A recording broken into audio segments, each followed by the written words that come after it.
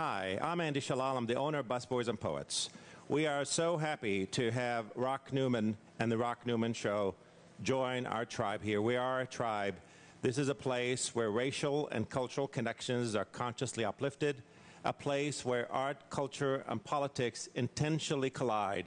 This is a space to take a deliberate pause and feed your mind, body, and soul. We believe by creating such a space, we can actually change our community, change D.C., and change the world for the better.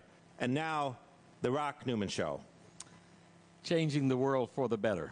One step, one conversation at a time. If we can, we try. This is the Rock Newman Show. Today is Saturday, August the 3rd, 2013. Can you believe it's August already? Where did the time go? We are broadcasting live from the stage of the Langston Hughes Room at Busboys and Poets, 14th and V Street, Northwest Washington, D.C. And let me say we are proudly doing that. Proudly doing what? Proudly broadcasting from the stage of the Langston Hughes Room at Busboys and Poets, 14th and V Street, Northwest Washington, D.C. Those of you out there in video land, webcast land, please feel free to come down, join us, have some great breakfast and great conversation. Today's show, let me run down the lineup. We've got an interesting one for you, as hopefully we always do. We've got Brian Yeldell at the table with me right now. He's author of Notions and Potions, and he's a documentary filmmaker, and he's doing a project called How DC Basketball Changed the World. At 9:40 coming up will be Councilman Vincent Orange Sr. Vincent has been one of the strongest proponents on the D.C. City Council for something very controversial as of late, and that is the living wage bill that is yet to be sent to Mayor Vince Gray. It is a bill that could potentially cause D.C. employees to get what is termed a living wage, and that's $12.50 an hour. The flip side of that is it could force companies like Walmart, who are coming in to anchor some big projects in the city, to flee Washington, D.C. So we'll talk to Councilmember Orange about that and a few other things going on in Washington, D.C. And at 10 o'clock, we have Juan Williams. Juan is a Fox News political analyst. He has some very interesting comments all the time. And this week, Juan said that Al Sharpton and Michael Eric Dyson were frauds and hustlers for criticizing and demonizing white folks like Bill O'Reilly. So we'll talk to Juan about those comments and some other matters. And then we have coming up Mayor for Life, Marion Barry, councilman now for Ward 8 in the District of Columbia. And we'll be talking about Washington, D.C. with the Mayor for Life, Marion Barry, and all things Marion Barry. And then in our last hour, we will have Phil Fornacki. Phil is was the director of D.C. Prisons Project, and he was with the Washington Lawyers Committee for Civil Rights. And they just came out, he co-authored a report that says that 83% of all arrests in Washington, D.C. are of African American. The victims of arrest are 83% African American, and African Americans make up 91% of all drug arrests, even though now the African American population is less than 50%. And we'll wrap up the show today with something that just warms my heart. Sally Schwartz, the founder and executive director of the D.C. Center for Global Education and Leadership, will be in studio, and she'll be accompanied by a resident from the District of Columbia, a high school resident from the District of Columbia, and a high school student from Japan. There is the Tomodachi Exchange Student Program between Washington, D.C. and Japan. And it is an exchange of youth where Japanese students have come here and have really immersed themselves in Washington, D.C. culture. and have been accompanied by students from D.C. public schools. And in November, Washington, D.C. school students will go to Japan. And they're working on a project where ultimately the goal of this will be for these kids to come up with service projects to help their communities. And the community in Japan that is attempted to be helped is the area where the tsunami hit worst in Japan. So we're going to talk to them about their experiences, and we feel really great about today's show. Thank you for joining us. And without any further ado, let me go to Brian Yeldell. Brian Yeldell, welcome to the Rock Newman Show. Thank you very much, Rock. Brian, you are an author. You are really a consultant. You are a filmmaker. You are an entrepreneur. So we just simply don't have time to get into all of those things. But part of what I wanted to do, you have a fascinating book out. Folks, the name of Brian Yeldell's book is Notions and Potions. And it is the writings and the musings of a long-time Washington, D.C. native, someone whose heritage is steeped in Washington, D.C. and Washington, D.C. politics. Brian Yeldell's uncle, amongst many in his other family, but Joseph Yeldell was certainly a powerhouse in Washington, D.C. politics for decades. Joe Yeldell was often known as the fixer, for those of you who might not know, because if there was a problem, folks turned to Joe Yeldell to fix it.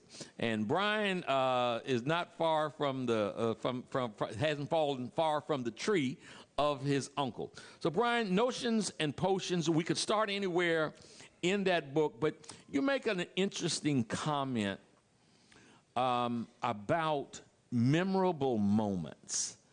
You know, I just quoted a statistic about how many African Americans were being arrested in the District of Columbia, and that scenario where African Americans in urban areas are overwhelmingly arrested and portrayed in really negative ways.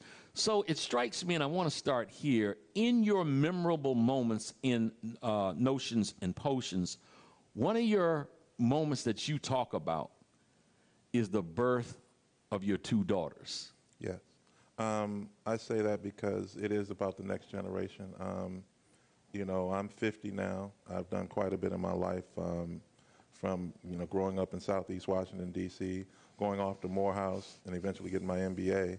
And working in banking, and you know, I really wanted to acquire a set of skills such that I could be a CEO, because I think when I look at my uncle's generation, it was about politics, and politics, the next thing is economic parity, and I wanted to pave the way for my daughters, to show them that they could go out and take a chance in entrepreneurial life. I talked about my corporate life briefly, but I worked at IBM. I also worked at Bank of America. I worked at Chase Manhattan.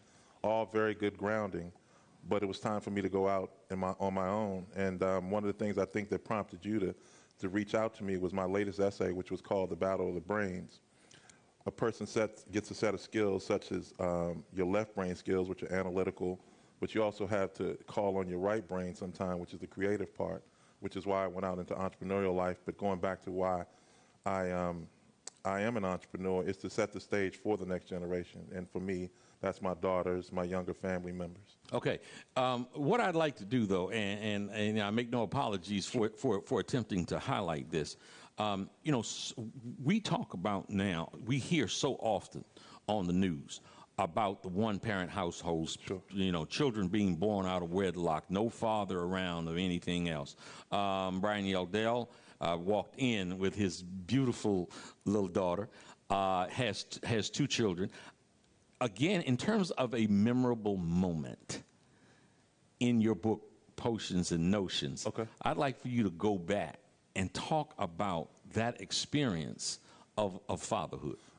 Quite frankly, it's not in my book, but I wrote an essay which spawned another book, which I plan to bring out next Father's Day. It's called Bye Bye Guy's Guy. Growing up, I hung out a lot, I had a lot of fun, but I had to put that life away in order to set an example for my daughters. So I would have to say that that particular essay is one that really just brings everything home as to transitioning from a single person to a married person to a person with 2 children and having to set an example. So it's that essay. While it's not in the book, it is definitely, when you said the moments, that's a moment definitely that comes to my mind, and it's called Bye Bye Guys Guy. And I did spawn it into an entire book. Right now the book is going to probably be about 16 chapters, a little over 300 pages, but it's all about the transition from being a single person who kind of hung out on these streets here, right here on U Street. I remember it going from the 80s, which is everything was down, and then building the Subway and Ben's Chili Bowl, trying to have, just to get a few customers. I've talked to the owners of Ben's to understand that transition and how vibrant this area is now. But I was one of those early, late 20s, early 30-something people when it made that transition. But as it relates to my daughters, that life is over. It's about building something for them. And that particular essay speaks to that. And having lived the experience that you've lived, as you said, out there and having some fun and, having to take on a much greater sense of responsibility, what would be your message, not just to young black men, but young black men and women when they contemplate having a child? Well, quite frankly, and I say quite frankly because I'm being more emphatic opposed to telling a truth versus an untruth. I probably wasn't ready. I thought that I could do both, but you really can't. So that would be my message it would be to be ready and to understand that you have to devote your time to them. I find myself going to all kinds of things, having daughters. I thought I would have a couple of sons, and because I think we're going to get into the basketball piece, I love basketball. And while my daughters can appreciate basketball, if I had a little blue chipper, it'll be a different thing. But now I find myself going to recitals. I find myself going to, gymnastic events. I've even had a few tea parties. And again, going back to the whole name of my book, Guys Guy, I was a guy's guy. Let's go to the bar. Let's go to football games, tailgate parties. But I've had to, reach into my softer side. And one of the things, again, I make no apologies about it, too, is my growing spirituality. And I know the Lord has a sense of humor. And me being that guy's guy, he gave me 2 little girls to touch into that. Right. So, coming out of Morehouse, and condolences for not being able to make it at Howard University, because you had to go down to Morehouse. But that's okay. We won't hold that against you today. Okay. Coming through Morehouse, coming out into the corporate world. Sure. You have gone from banking, from consulting, as an entrepreneur, and really started writing pieces that have insight into culture, into humanity, into spirituality. Tell us about that metamorphosis. Again, going back to the MBA, an MBA kind of teaches you a top-down approach to business. I have an undergraduate degree in accounting. My MBA had a concentration in finance, and I started a marketing firm. I touched on all 3 areas of business, and I got involved with a media company. And one of the things that really started me writing as well is I sat there. I took my daughters down, not on the day of the inauguration in 2009, but the day before, because I thought it would be too busy. Both of those days was cold. Exactly, very cold and very busy. But I sat there that day and watched the inauguration, and I wrote an essay that talked about the fact that President Obama talked about a lot of things that we needed, but a poet and a minister talked about the fact that we're going to need some love, too. And I want my daughters to always think about that. So that was my first essay. And then I wrote one the next week, and and I literally been writing them for 5 weeks. But another thing that started me... For 5 years. 5 years, excuse me. Yes, for 5 years. So I've written close to 250 essays. And one of the essays, when I started with the media company, I wrote an essay about basketball because I really wanted to eventually do a documentary. But I also really intensified my writing because having a media company, and while I do some of the business development for it, I also wanted to show people who had ideas, if they wanted to come in, they had an in-house writer who could write their story. Because typically, the name of the book was created because the title of the essay is the notion. The body of the essay is the potion. And I really, again, thinking about President Obama, I wanted to help in my way to solve some of the problems that I knew he would face, because if we all remember where the economy was, and the fact that a lot of the Congress and not so much the Senate, but Congress wasn't getting along. So in my own little way, and in my own little world, my little, if you will, Washington, D.C., Morehouse community, UVA community, my fraternity community, shout out to Psi Chapter, Morehouse College, Omega Psi Phi, all of those communities, I wanted to be able to touch those people and be able to have some words of uplift and also kind of continue the message of sometimes healing. Yeah. And what's been the response? What kind of feedback have you gotten? Folks, I am going to give this book a plug, not because I have any interest other than trying to help make the world a better place one conversation at a time. But, you know, this is not a highly heralded book, something that you see on the New York Seller Best Time list yet.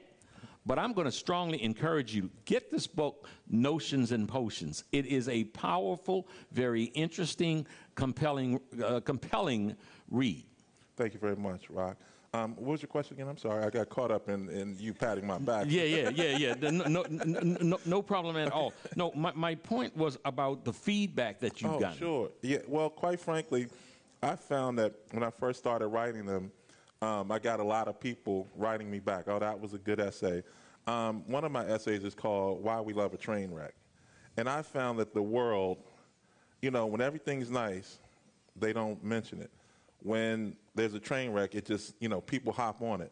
And so right now, I write an essay every week. I have close to 4,000, or a little over 4,000 people on my distribution list. And when it's a hot, fairly controversial topic, I may get 120 responses.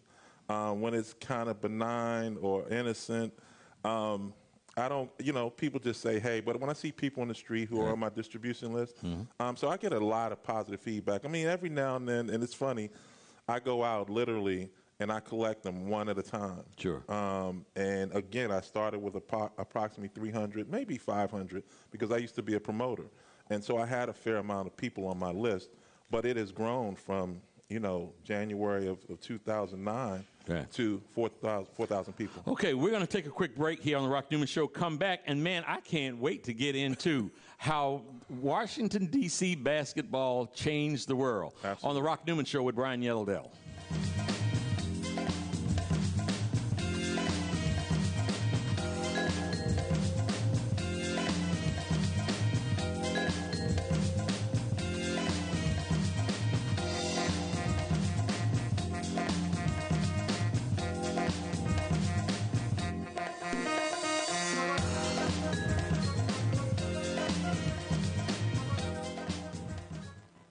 This is Leprechaun Tim Pohanka from Pohanka Nissan and Pohanka Hyundai. It's hard to be down on your luck when you're Virginia's first choice for new Nissan and Hyundais, but I need to sell 60 cars this week. Right now, I'll pay you big bucks for your good luck. Bring down any good luck charm you've gotten based on the sale price of the car you choose. I'll give you up to $4,777 off any nicer, newer car this week. Today, your lucky penny is worth plenty, up to $4,777 off any nicer, newer car you want. Stop moping and hoping you'll get approved. With my For the People credit approval process, the banks are looking to get lucky and lend to you, even if you've been turned down before. Bring me any good luck charm and I'll give you up to $4,777 off any nicer, newer car today. Hurry, once I get rid of 60 cars, the luck runs out. All offers require bank approval, so call us at 1-800-POHANKA, visit Pohanka Nissan and Pohanka Hyundai on Route 1 in Fredericksburg, or better yet, log on to TimPohankaForThePeople.com. And when we make a deal, I promise it'll be your lucky day. I'm Tim Pohanka, and I'm a leprechaun for the people.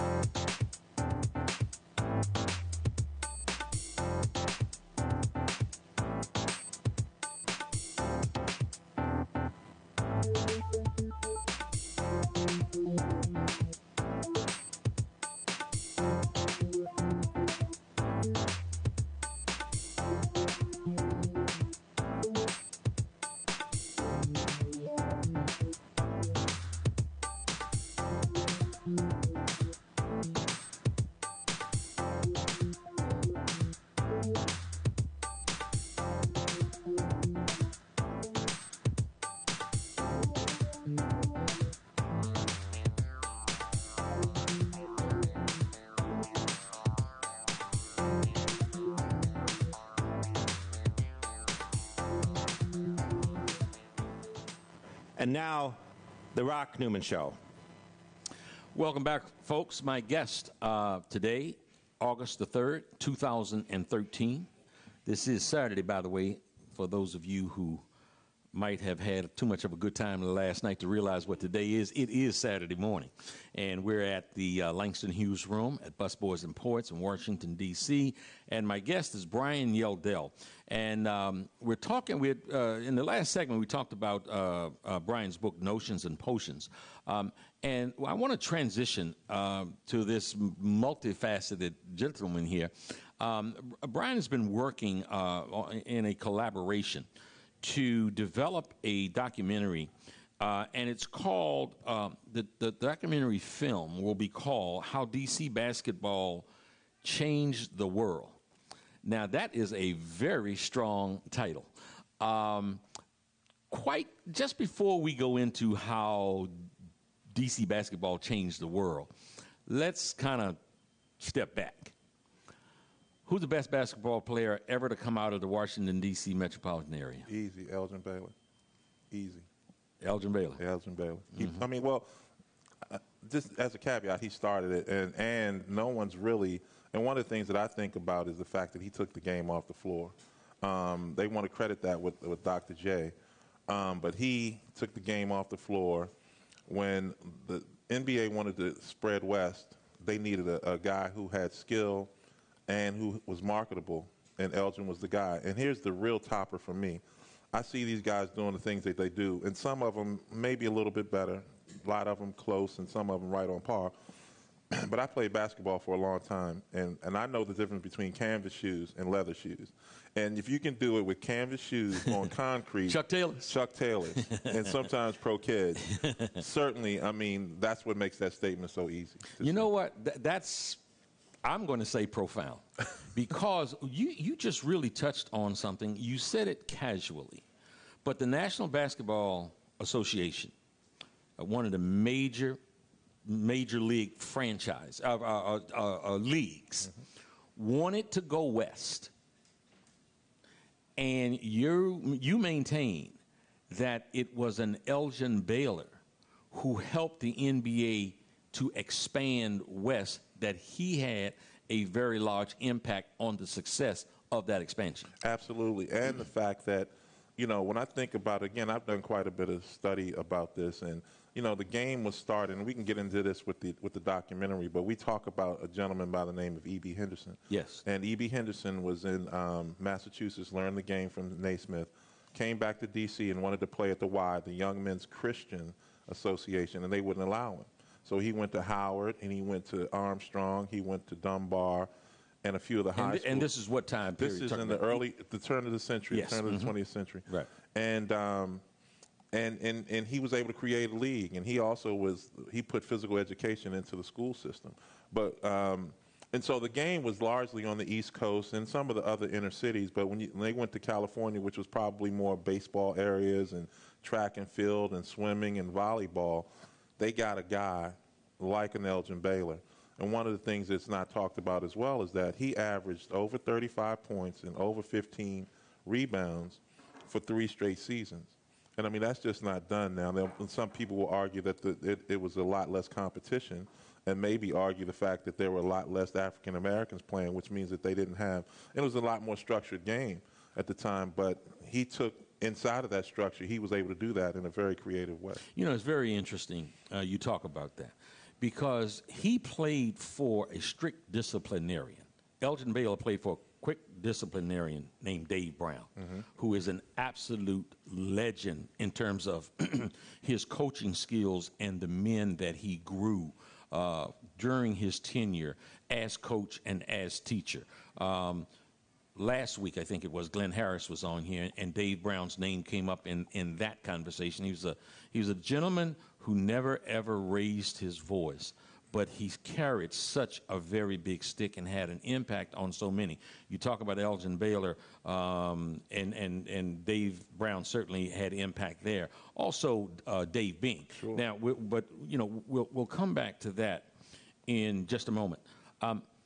When we talk about Elgin Baylor or Dave Bing, Spingarn High School graduates, And this is a Washington, D.C. based program here. Sure. And we're always concerned. We want to export D.C. culture to the rest of the world.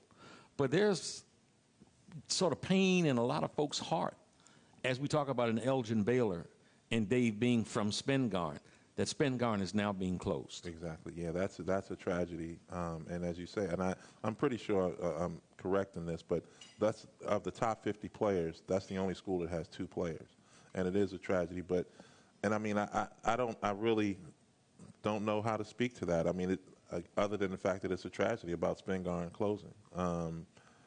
I haven't studied it enough to know all of the facts and figures. But, I mean, I'm a D.C. guy and love D.C. and like to keep all the traditions going. Okay, so let's get into the basketball, get a little bit. I still want to stay with some players here. Okay, sure. Before we talk about how the game and its players changed the world. So let's do this. Let's pick, because you've done the research, you've been a long-time student. Let's pick the top 5 players and make a team. Okay, a team. Okay. Now this is a team. Okay. So we need a center, we need 2 forwards, and we need 2 guards. Oh wow, that's okay. I wanted to make it difficult. Okay, you did. I wish you had given me this question, but I'll start with, because I want to put Adrian Danley is probably going to. Well, Adrian and struggle. Okay, just off the top of my head, I'm going to have to say Elgin. So we have Elgin. I'm going to put him at my even though at the number 4 position. I'm going to put him at the 4. I'm going to put Adrian Danley at the 3, even though he's a 3-4. I'm going to have to put Adrian Danley. I mean, in case you guys don't know, Adrian Danley led the NBA in scoring many times. What, Taft Junior High? Taft Junior High, DeMatha High School. DeMatha High School, Notre Dame. Yeah, and then Notre Dame, and led the NBA in scoring multiple times. At 6'5".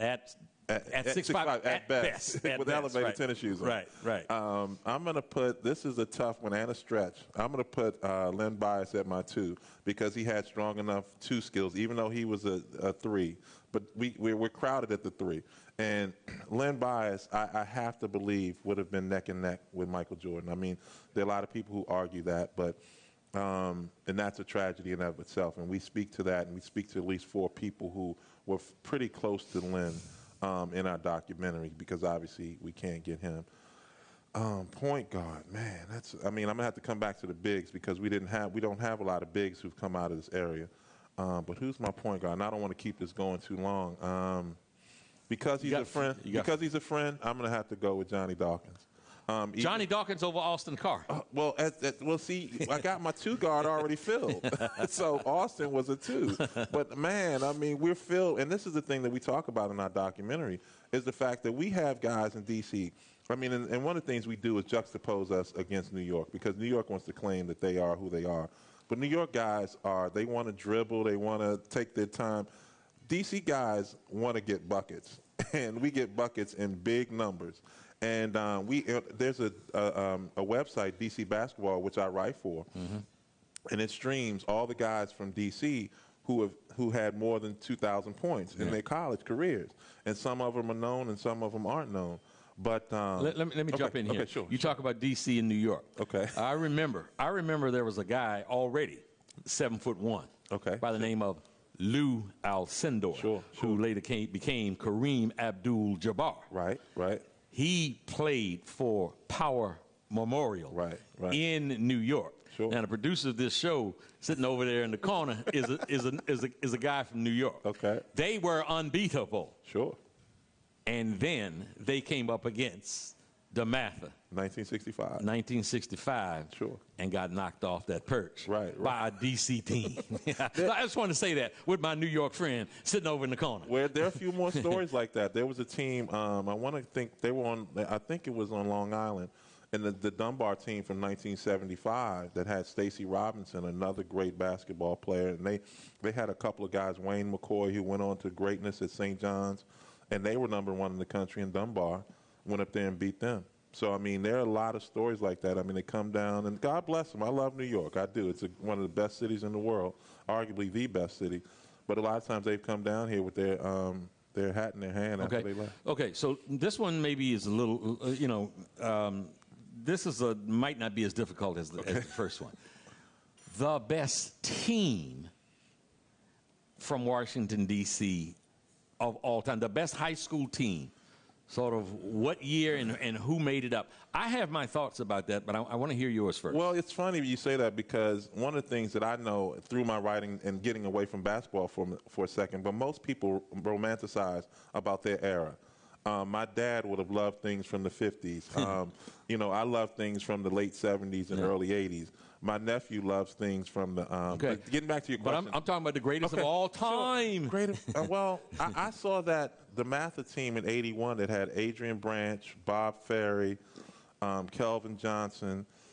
Let me go back to, man. Give me some suggestions. I will give you a suggestion. Okay. 1969. I think it was 69. I think it was 69. The Ramblin' Wreck from McKinley Tech. Bassett, Bassard, Apple Milam. That's right. Kevin Ho. Bradshaw. Bradshaw. Kevin Tatum. Kevin Tatum. The Magnificent. They were called the Magnificent Seven. Okay, that's the team. I'm telling you something. I think that might have been the best team ever. But let me say this. I saw them in the first game that they played against DeMatha that year. They crushed DeMatha. They crushed them. However, over at Catholic University, James Brown was so heavily recruited. James Brown, the CBS sportscaster now, was one of the most heavily recruited basketball players in the history of college recruiting. He was recruited so much during his senior year. He could jump out the gym. He could do it all. Rebound, shoot, play defense, dribble, smart. He could do it all. One of the most heavily recruited players. He was personally recruited by Ted Kennedy. Talking about basketball players changing the world. Exactly. He was personally recruited by Ted Kennedy and ultimately went to Harvard. Well, he played on that DeMatha team that got crushed by McKinley Tech. He was exhausted, and his doctor said that do not allow him to play in some upcoming games. One of those games was against McKinley Tech that year. One of the great moments in Washington, D.C. history, although I was rooting for McKinley Tech. Right. James Brown's jersey was in the chair next to Morgan Wooten. James Brown was not. He was at home resting on doctor's orders. I don't think I've ever seen any team ever respond with an effort and with inspiration like that then small DeMatha team. Not nearly as good of a team physically as McKinley Tech. They came out and ran McKinley Tech out of the gym that day. I still think that McKinley Tech team is the best conglomerate of players on one team. Now, folks argue about Carroll and John Thompson and that group. I forgot about that one. Yeah, but again, the story has it that James snuck into the gym and was up in the rafters for that game, even though he wasn't. I mean, he didn't play, obviously. Yeah. But yeah, that was. And we did interview Ronnie Hogue for our documentary. Yeah, I let Hogue out. Sure. Right. But yeah, so we can go to the name of the documentary is actually Supreme Courts. How Washington basketball changed the world. And then what we talk about in it, not just the people who have made it to the NBA, not the people who've just made it in administration in the NBA, but there are tons of stories of people who have used the disciplines that they learned in basketball to go on, and also the scholarships that they won, to go on to other greatness. I mean, there are people who, again, going back to E.B. Henderson, he coached Charles Drew. Yes. He coached Duke Ellington. Yeah. One of the things that Charles Drew... I don't want to just... We don't have that much time, but I don't want to just fly past those because I want my listening audience to understand why you would be so bold to call this Supreme Court, how D.C. basketball changed the world. You just mentioned Charles Drew. Right. Sure. And also Al Gore played at St. Albans. Right. So these are people who, again... they not only played basketball, but they used some of those disciplines. Another person, Warren Buffett, played basketball at Wilson High School. I was wondering if you were going to actually get to that. Yeah, right, sure. Right, I mean, so these are people, I mean, arguably who are household names in things other than basketball, and they have used some of those disciplines in basketball. and we also definitely want to challenge other areas. You know, the Chicagos of the world. There's a great story of Wilt Chamberlain coming down here and playing against Elgin Baylor. Elgin doesn't want to talk about it. Wilt can't talk about it. But they said that, you know, you don't have cell phones and stuff, but down at Watts Playground, which is now Marvin Gaye Playground, yes, that people were hanging from the rafters just by understanding that these two guys were going to play. And Elgin got the best of that 7-1 guy. Well, whether he did or not, we're going to say it because Elgin's from D.C. and Wilt was from somewhere else. Exactly. And we know Wilt lied. We know Wilt lies because Wilt said he bedded 20,000 women. Absolutely. And I actually did a calculation that if he started when he was 14 years old and passed when he passed, it was something like he had to have 4 or 5 women every single day of his life, and I just don't think that happened. You lying, Will? So we're gonna say Elgin got the best. Absolutely. And if Will were to dispute that, we say, well, we know he lying. Right. Exactly. Tell me this: what's going to be the timing of the film? When do you think you guys are going to be going to complete that? We really want to wrap up sometime within the next 2 to 3 months, and we're going to put it out during basketball season. If we aren't able to get it out before the season starts, we definitely want to do it during the All-Star game because we're going to take it to an audience of people where we know, and it's probably better to do it during that time because I think the NBA All-Star game this year is in New Orleans, and so if we have those people, we'll have a few premieres around Washington, obviously. Because we can't just relegate, and we don't relegate it to just Washington, D.C. It's the entire metropolitan area because Earl Lloyd grew up right over in Alexandria. The first black player to play in the NBA. There were 3 guys who were drafted that year. He was the first black to play.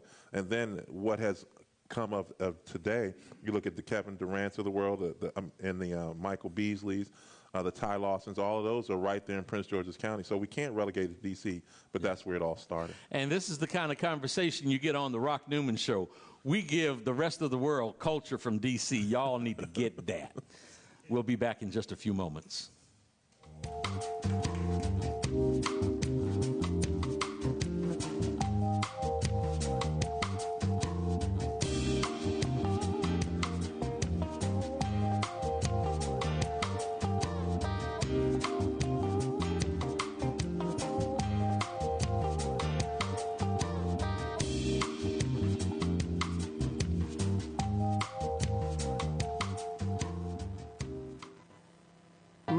Baby drives a old handcuff. The weekend is here, and no matter what the weather's like outside, you'll find the deals inside here in the beautiful showroom of the all-new Pohanka Hyundai in Capitol Heights during their giant Markdown Madness sale. Smart shoppers know that every new Hyundai in Pohanka comes with Hyundai Assurance and America's best 10-year, 100,000-mile powertrain warranty. But why don't you tell them about the Markdown sale, Joe? I'll be happy to, Kim. Folks, shop around on the web, and you'll see lease payments on a new 2013 Elantra GLS at $179 a month. Today at Pohanka Hyundai, $99 a month. That's right, a $99 payment on a brand new Elantra. And $89 a month on a new 2013 Accent GLS Automatic. How do they do it, Joe? It must be the volume, Kim. A brand new building, hundreds of new Hyundais, and Pohanka's low payment and easy credit programs are designed to get everybody driving. But you have to get here today. Rush to the giant Markdown Madness sale at exit 13 off the Capitol Beltway. Pohanka Hyundai, king of the Beltway. All financing for a limited term on approved HMF credit. My baby drives a Pohanka.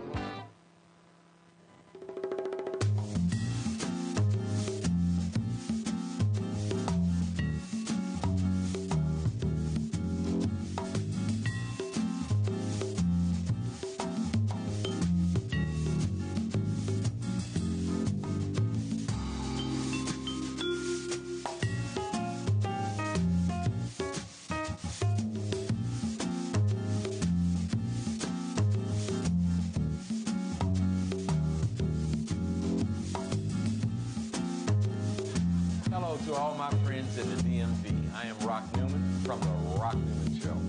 I want to tell you about the MGM Grand National Harbor, the most exciting project to come to the District, Maryland, or Virginia in quite some time. You're going to have great fun. Come on down, support this project with all you have. It is going to be wonderful for the area. We're going to increase our tax base. We're going to get funding for the police department, for ambulance, for fire, for education. It is really a project that is going to benefit our area. Folks, we want to support in a very strong DMV kind of way this great project from the MGM Grand National Harbor.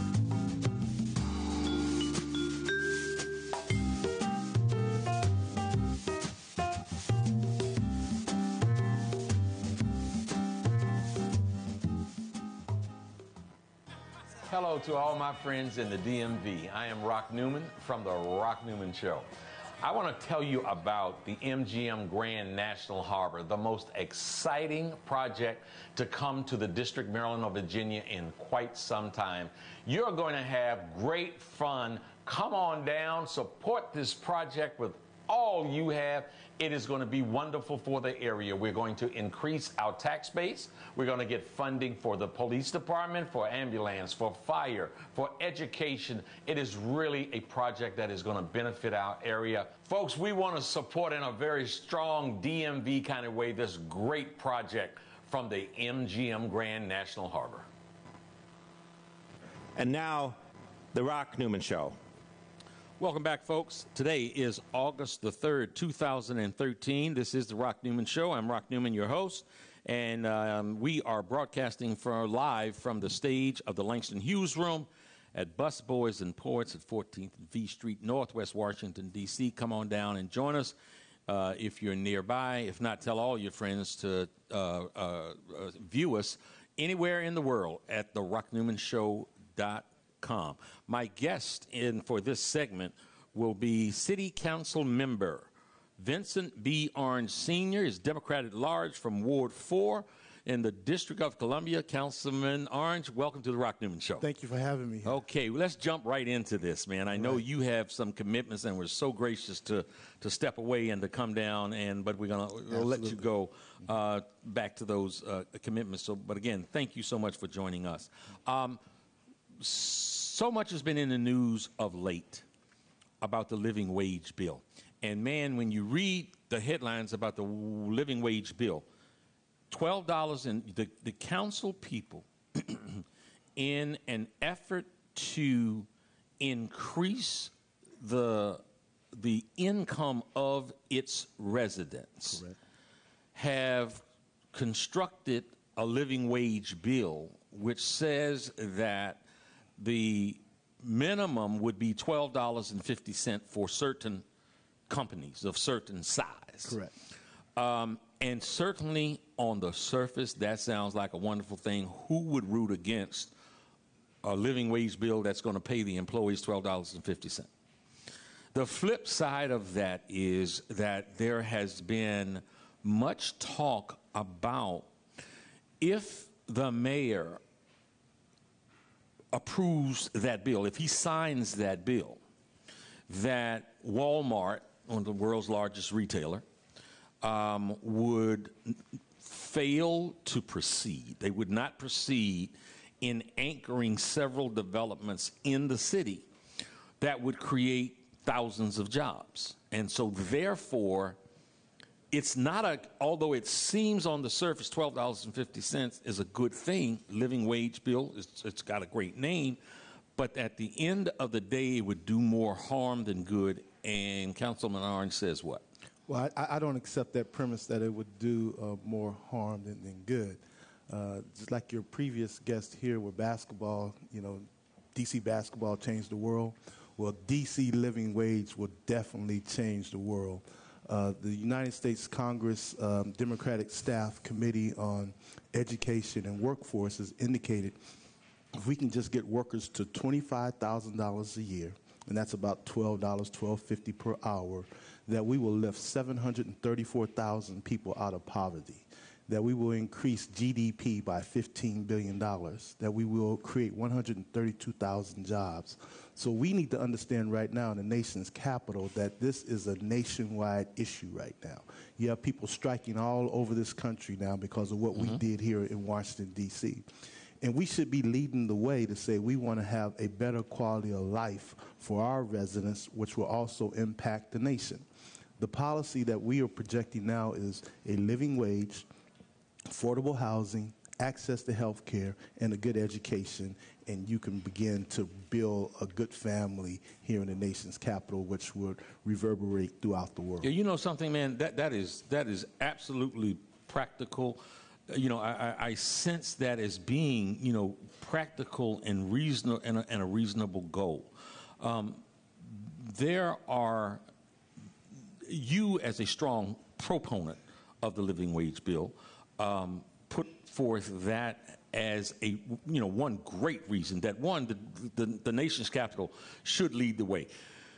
In a little bit, we may have enough time to get into, we say on the nation's capital should lead the way. I often talk about that this is the seat of democracy for the world, and we don't have democracy here because we don't have, you know, we don't have full representation, you know, of our vote. But the opponents and as the mayor who said here, and I don't think that anyone would dispute whether or not the mayor has the best interests of the citizens at heart. I don't think anybody would dispute that. But he obviously, the bill hadn't gotten to his desk yet. There are some accusations about that being politics, the reason why it hasn't gotten to his desk. But when it gets to his desk, it seems every indication is that he will veto the bill. And, you know, that would be very unfortunate, because if he vetoes the bill, basically he will become one of the bigger subsidizers of Walmart. Walmart pays our citizens $8.25 per hour. That's about $17,000 on an annual basis. We will pick up the social costs. That is because those employees will not be able to afford or have benefits. So our Section 8 housing is going to go up because they're still going to need access to housing. Their households, their children will still use the school lunch and breakfast programs. They'll be applying for food stamps.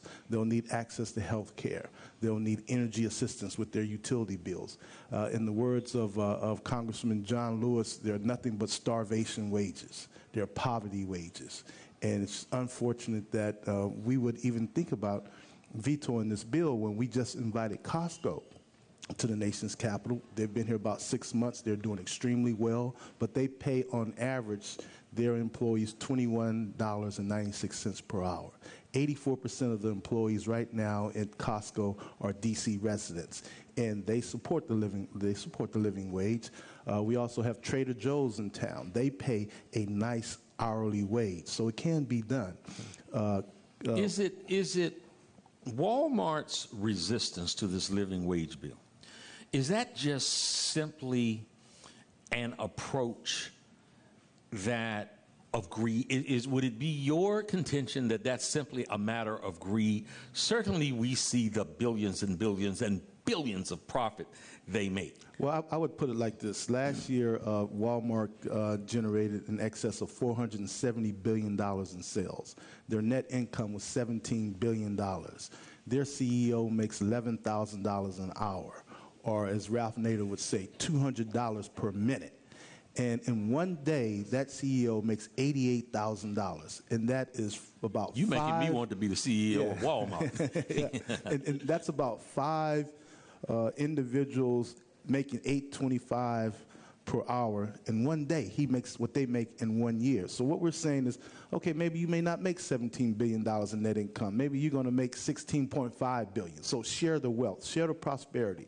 The doors of the nation's capital are open to Walmart and any other large retailer. What we're saying is that you must share the prosperity so we don't have to pick up the social costs. Now, the District of Columbia, we're doing well. We just coming off of $800 million in surpluses over our last 4 fiscal years. Right. We're projected a $600 million surplus over our next 4 or 5 fiscal years. We have $1.5 billion in the bank. We have a larger concentrated consumer base in the District of Columbia with disposable income. That's the reason why Walmart is knocking on our door. They want what we have. We have the disposable income. We have 67 cranes in this city right now in development projects. We have a plan where we're going to create 50,000 jobs over the next 10 years. And all of this was without taking Walmart into our equation. So Walmart can help us move forward, but it's not like our economy is going to roll over and die because Walmart doesn't come. Let me ask, like a neighborhood, and for the life of me, I'm from, it's not Parklands, but where Walmart was planning to come over there in Southeast. Skyland. And Skyland. That's been an area of blight for a very long time. Yes. The developer there contends that if the living wage bill goes through and if Walmart pulls out, there's absolutely not another retailer who has come close to committing to anchoring that project, and so therefore the project wouldn't go forth, and the prospect being that that there would be blight there for multiple more years. Well, once again, I don't buy into that premise as well. I've been going to the ICSCs, the International Conference of Shopping Centers, for the last 13 years. I've been there when all these deals are being put together. Mm-hmm. And obviously, maybe he may have some setback, but at the end of the day, all roads lead to the east of the river. And that's the reason why they're now having discussions on relaxing the height restrictions, because the best views are from east of the river. Right. East of the river will be developed, so we can't get caught up in the hype. It's sort of like what Franklin Delano Roosevelt said back in 1938 when he was dealing with the New Deal and he was dealing with the minimum wage. Don't believe that hype. And here we are today. We're doing well. There's discussion now on the Hill about increasing the minimum wage to $10.10 per hour, which if that happens, that means in D.C. the minimum wage will be $11.10. What has happened since the late 1980s up until now is that there has not been a progression of wages along with the productivity of this country. Right. And that's why people are now all across America. They're striking. They're raising hell. The gap is the rich keep getting richer and the poor keep getting poor. Yeah, and that's far more than just a cliche. Jay-Z was on Bill Maher's show just recently, and he talked about that. And he talked about the frustration of those who are left out, and that there should be reason for concern, because when folks see that reality of the rich just keep getting richer and the poor just keep getting poorer, how that frustration is manifested is in many different antisocial ways. Oh, absolutely. I mean, the classic example, two people making the minimum wage, $8.25 per hour, means that their household income will be about $35,000. You can't buy a home in D.C. with a household income of $35,000. So if I can just get you to $12.50 per hour, two people working together, their household income is going to be $52,000. I can at least get you a house. Now, that house is not going to be downtown at that new city center they built, right, that $1 billion project, right, but you can purchase a home in the city along with our policy of access to affordable housing, access to health care, and then a good education. If you've been here during the bad times, you deserve to be here during the good times. Right. Who are we building all this for? Right. And I mean, that's the question. These 1,000 residents that come in each month, what are we doing in this city? We got to make sure that we are diverse, that we're balanced, and that everyone can at least have a good quality of life and an opportunity to dream and have hope. Last thing on that subject, because I do want to try to get in a couple of other pieces. That it's unfair, that it singularly targets Walmart and it doesn't include other retailers. No, the bill, the requirements of the bill, if you generate in excess of $1 billion and your footprint is greater than 75,000 square feet, you fall under the definition of having to pay the living wage. Now, the minimum wage that the federal government has put in place, if you generate more than $500,000, you must pay the minimum wage. So that's just another collateral issue. That's some other myth that the opposition utilizes. But at the end of the day, it's not unfair. What's unfair is what they're doing to citizens in the District of Columbia and to people across this nation, providing them starvation wages while they enjoy a good life. And, Matthew 19:24, it's easier for a camel to get through an eye of a needle than a rich man to get into the kingdom of God. And so they need to take heed that, people are sick and tired of being taken advantage of. And we're just saying share a little bit of prosperity. It's not much, just a little bit. In the last hour today, we have guest Phil Fornacki. He's with the Washington Lawyers group that they just co-authored a report that talks about the African American population in Washington, D.C. now being certainly below 50%, but that 83% of all arrests are of African American individuals, and 91% of all drug arrests are of African American individuals. I saw Kathy Lanier's response, and it seems, just as I observe, that Kathy Lanier has been a good police chief, and that she cares about the community. I saw her response. It didn't make a whole lot of sense. Have you had a chance to see this report? Are you aware of it? I have not seen the report. I've heard. Saw the headline. Yeah, saw the headline. But I would say even that if you were to do the profile of the arrestees, and you will probably see that we have not been doing a good job with providing them an opportunity to have access to a good quality of life. At the end of the day, it's all about access. And if I'm providing you at least with shelter, with transportation and clothes, you can get up every day and then go out and tackle the world. But if you don't have the basics in life, then you can't move forward. And that's why, getting back to the issue we're talking about, if I'm just paying you enough just to get to work, but you can do nothing else, that means, one, you got to go out and get another job, or you're going to go get involved in something else. You're not going to have the time to really raise your children because you're trying to pay this utility bill.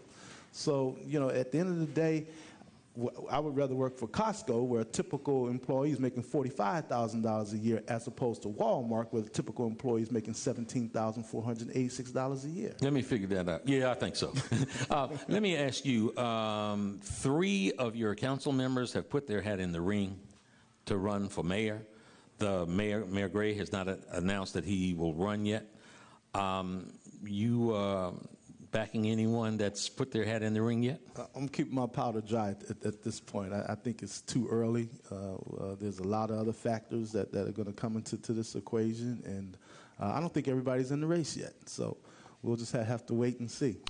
Any chance Vincent Orange might throw his hat in the ring? So you never know. I'm going to keep my powder dry at this point. You heard it. You heard it today. Vincent Orange said that he was going to run for mayor in the upcoming mayoral race.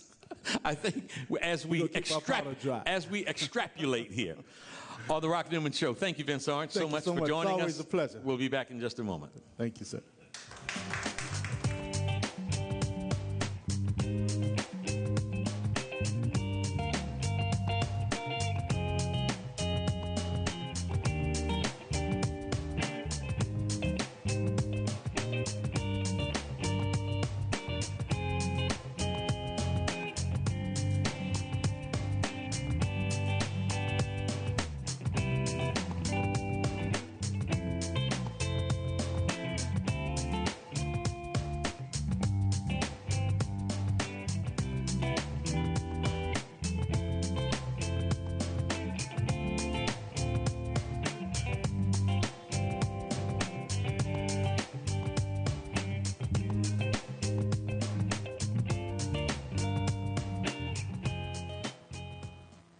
Hello, everybody. I'm Rock Newman from The Rock Newman Show.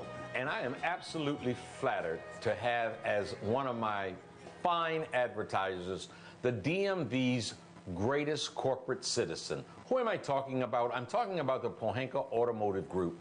If you have any automotive needs whatsoever, if you want to sell your car, buy a car, trade in your car, have your car serviced, whatever you need, see my good friends at the Pohanka Automotive Group. You will be well taken care of, I promise. I'm Rock Newman. I might be there. Come on down and see our good friends at Pohanka Automotive Group.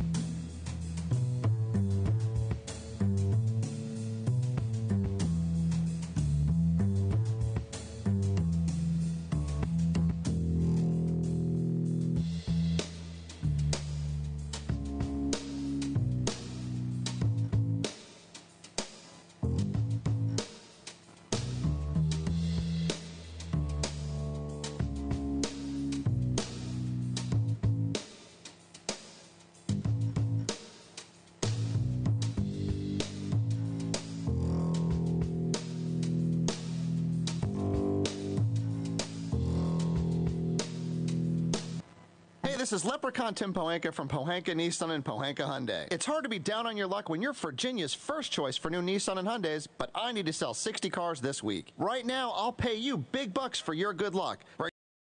You've got people credit approval process. The banks are looking to get lucky and lend to you, even if you've been turned down before. Bring me any good luck charm and I'll give you up to $4,777 off any nicer, newer car today. Hurry, once I get rid of 60 cars, the luck runs out. All offers require bank approval, so call us at 1-800-POHANKA. Visit Pohanka Nissan and Pohanka Hyundai on Route 1 in Fredericksburg, or better yet, log on to TimPohankaForThePeople.com. And when we make a deal, I promise it'll be your lucky day. I'm Tim Pohanka, and I'm a leprechaun for the people.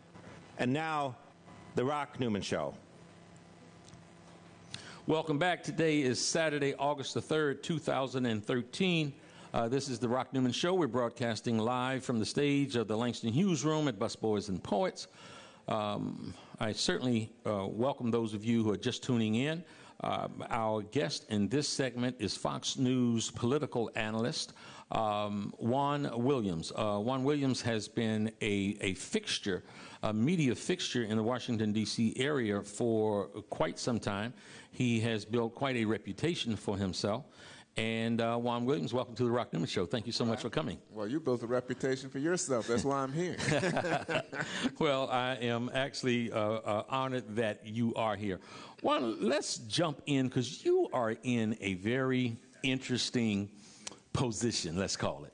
And that is, you've been someone that has developed a reputation for having a keen sensitivity towards what's going on in the culture, what's going on in the country, and a sensitivity for the underdog. Right. You've developed that reputation.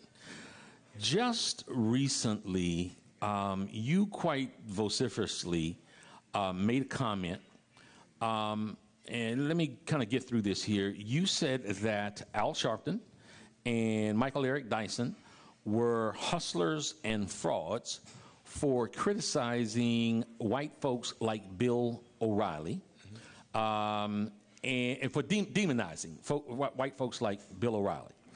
Now, I recently saw an interview that you on with Sean Hannity, who I want to talk to you about in a moment. And Leo Terrell was on that show. Now, Leo Terrell, a civil rights attorney, was involved with O.J. Simpson back in the day. Frankly speaking, I much agreed with your position in that debate, much more than I did with Leo's. I mean, I thought Leo Terrell at that point, he was talking about the Trayvon Martin trial, and he was talking about the evidence, what the jurors had to go on the evidence, and he was telling everybody, you didn't know what the hell you were talking about, but he called you, he said you were just like Al Sharpton and Michael Eric Dyson. You called Michael Eric Dyson and Al Sharpton hustlers and frauds. How do we reconcile all of that? So much.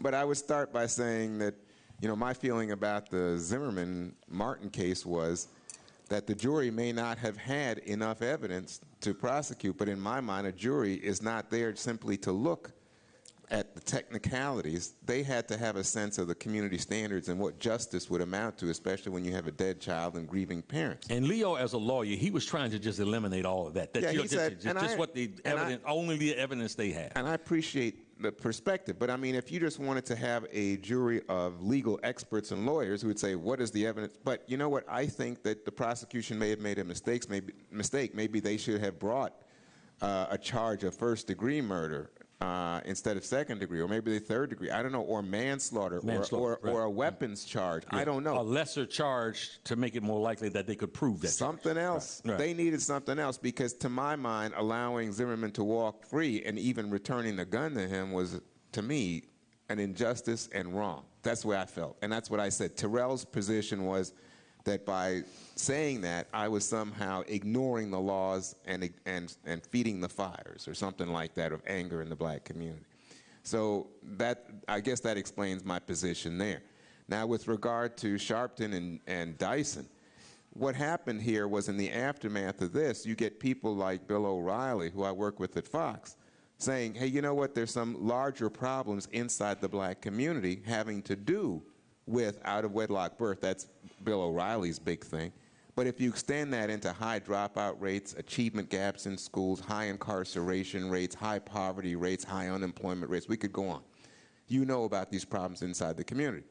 So that then sparked people who said, oh, Bill O'Reilly and the white conservatives in Fox News are trying to distract from anger over the Zimmerman-Martin verdict. And which I thought, well, that's interesting, because we've had these ongoing problems in our community way before the tragedy of what happened with Trayvon Martin in Florida. And the question is, how do we deal with it? Now, you may not be aware of this, Rock, but I wrote a book now 5 years ago called Enough. And the subtitle of the book is Phony Leaders, Dead-End Movements, and Culture of Failure That's Undermining Black America and What We Can Do About It. And in that book, I hit hard at people like Sharpton. And the book actually focuses on Bill Cosby, the comedian, probably someone you know well. And Cosby had come out some time ago on the 50th anniversary of Brown and said, you know what, we got problems in this community, and why is it that we're having a celebration of Brown when we got kids who don't even know what Brown is about and don't appreciate education, want to tell you that if you go to school and you excel, you're acting white. Why aren't we talking about what's going on in our community? Well, Cosby got criticized, and who was the ace #1 critic of Bill Cosby? Michael Eric Dyson. What did Dyson say?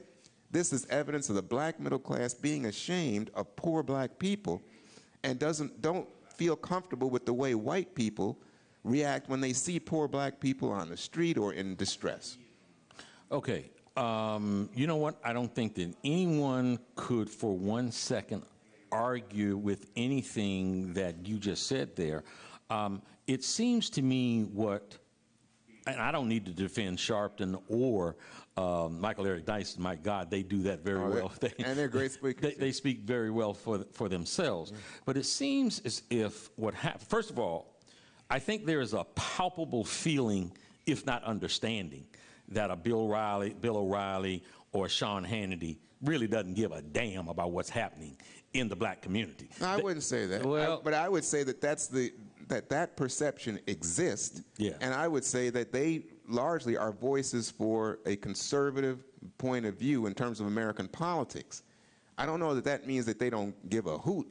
But what I would say is their audiences, don't give a hoot. Well, no, their audiences are conservatives. Right. And so their prescriptions, their attitude towards so many of the issues that we talk about, you were just having an intense conversation with Councilman Orange about minimum wage laws. Sure. They would say minimum wage laws act to depress job markets for low-skilled workers. That's not what you heard from Vincent Orange. That's not what you'd hear from most people in the black community.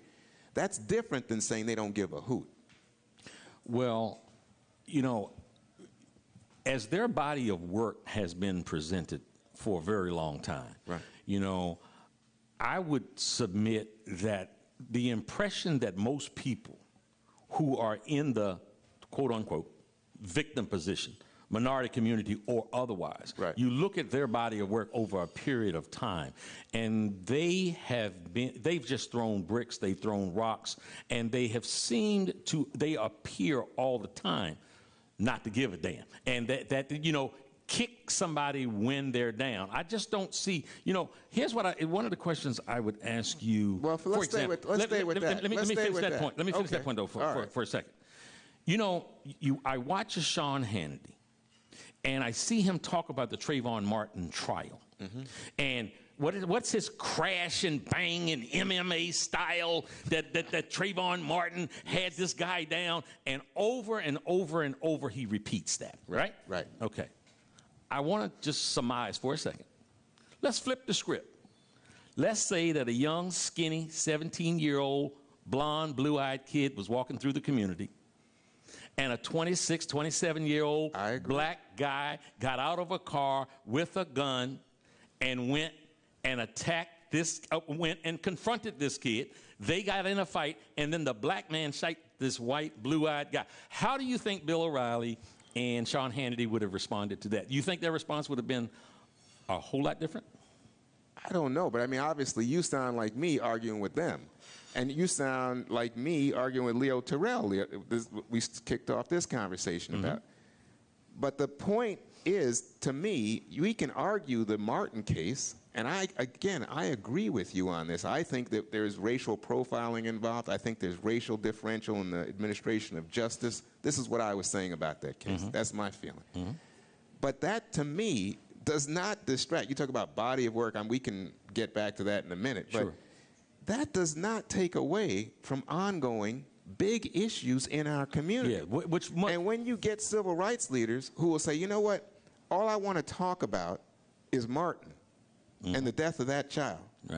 And I'm not going to allow people to address these ongoing major issues like, you know, we're sitting here in Washington, D.C. We know about violence. We know about gunfire. We know about Chicago and the record amount of carnage on the streets every day. And that's black on black. There's no white people involved.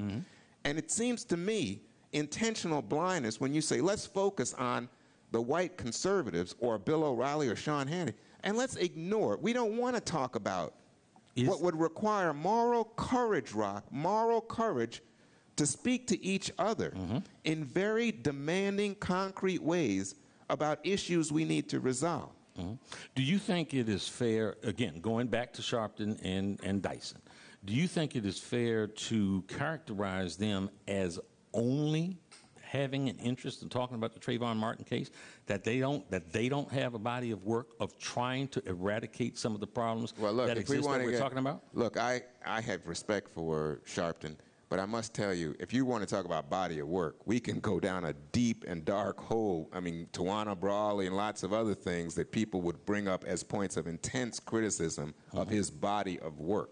And when you want to talk about body of work, I don't know where we would go. Dyson's an academic. He's a writer, very capable speaker. But in terms of helping people, I don't know what organized efforts he's put forward. So if you want to talk about body of work, here, my point is, if you care about our community, if you're about helping people, especially people who are disadvantaged and especially young people in need of education and opportunity, getting a first step on that ladder of upward mobility so they can make it in this country, I think you've got to be about helping them get a better education, making sure they have adequate housing, making sure they've got the support networks if the family isn't there, talking honestly with people about the damage that comes from broken families and out of wedlock birth, talking about violence and what damage comes from involvement with the criminal justice system in this country, but not talking about it in a way that says you're a victim and you can't help yourself and it's just the man in the system and it's Bill O'Reilly. This is foolishness to me. This is a distraction from the real business of our generation. We are honored to be the children of the civil rights generation. We should be about the movement of today, which is improving our community. As you've been an observer again for a very long time of really all that goes on. You've written about it. You've talked about it. You've been a commentator. Well, let me just put a plug in and say I wrote Eyes on the Prize, and we have, by the way, an anniversary edition of that book coming out, 50th March in Washington and all that. That's quite okay. That's quite okay. As a promoter, I understand. Yeah, I appreciate it. And then, I wrote a biography of Thurgood Marshall, and I've written books about historically black colleges, about black religion in America. How do you respond to people who are frustrated with Juan Williams working at Fox and said the only way you could possibly continue to be employed at Fox is that you had to sell out, you had to sell out. Now, people are saying that about Sharpton at MSNBC. The only way Sharpton can keep his job, Sharpton is not being true to the cause because now he sits down with Obama, he has access to Obama, so he no longer is as critical of Obama as he should be.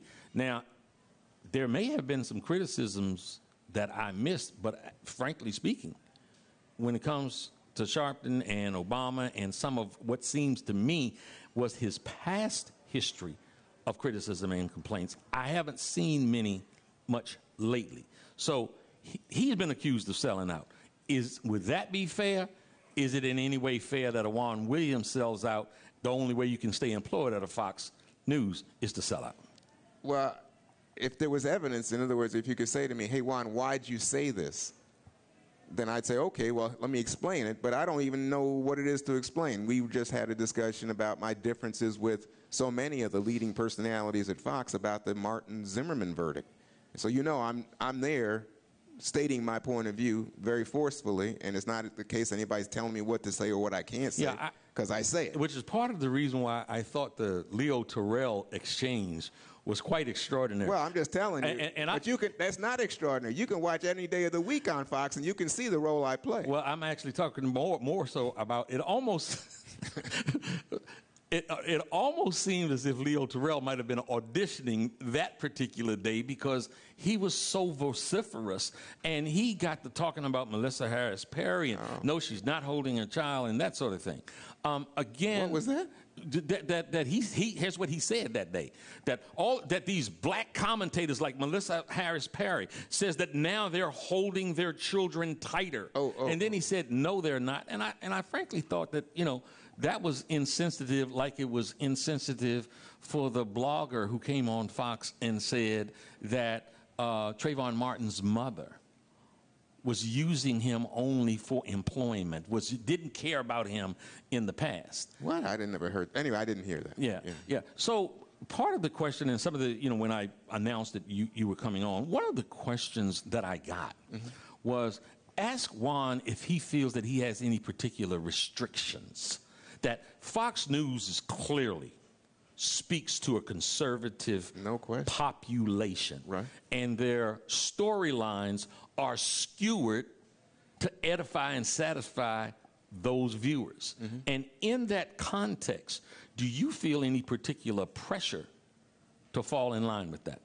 No. In fact, remember who you're talking to. I got fired by NPR because they didn't like things that I said. So I know what it means to have editorial control over your comments, your writings, your thinking.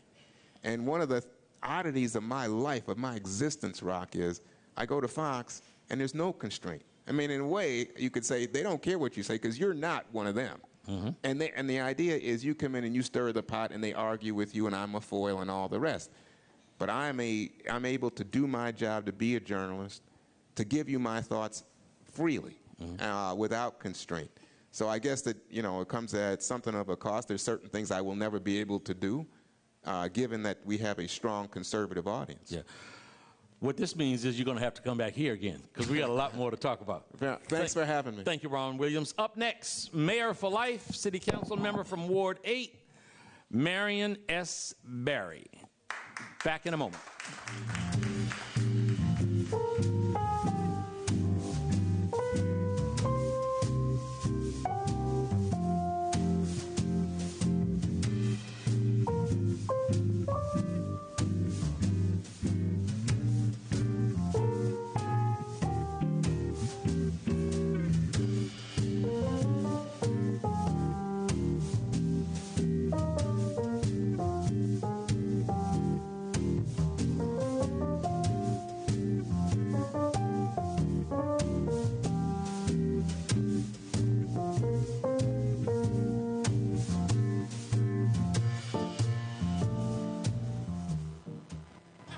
Hello to all my friends in the DMV. I am Rock Newman from the Rock Newman Show.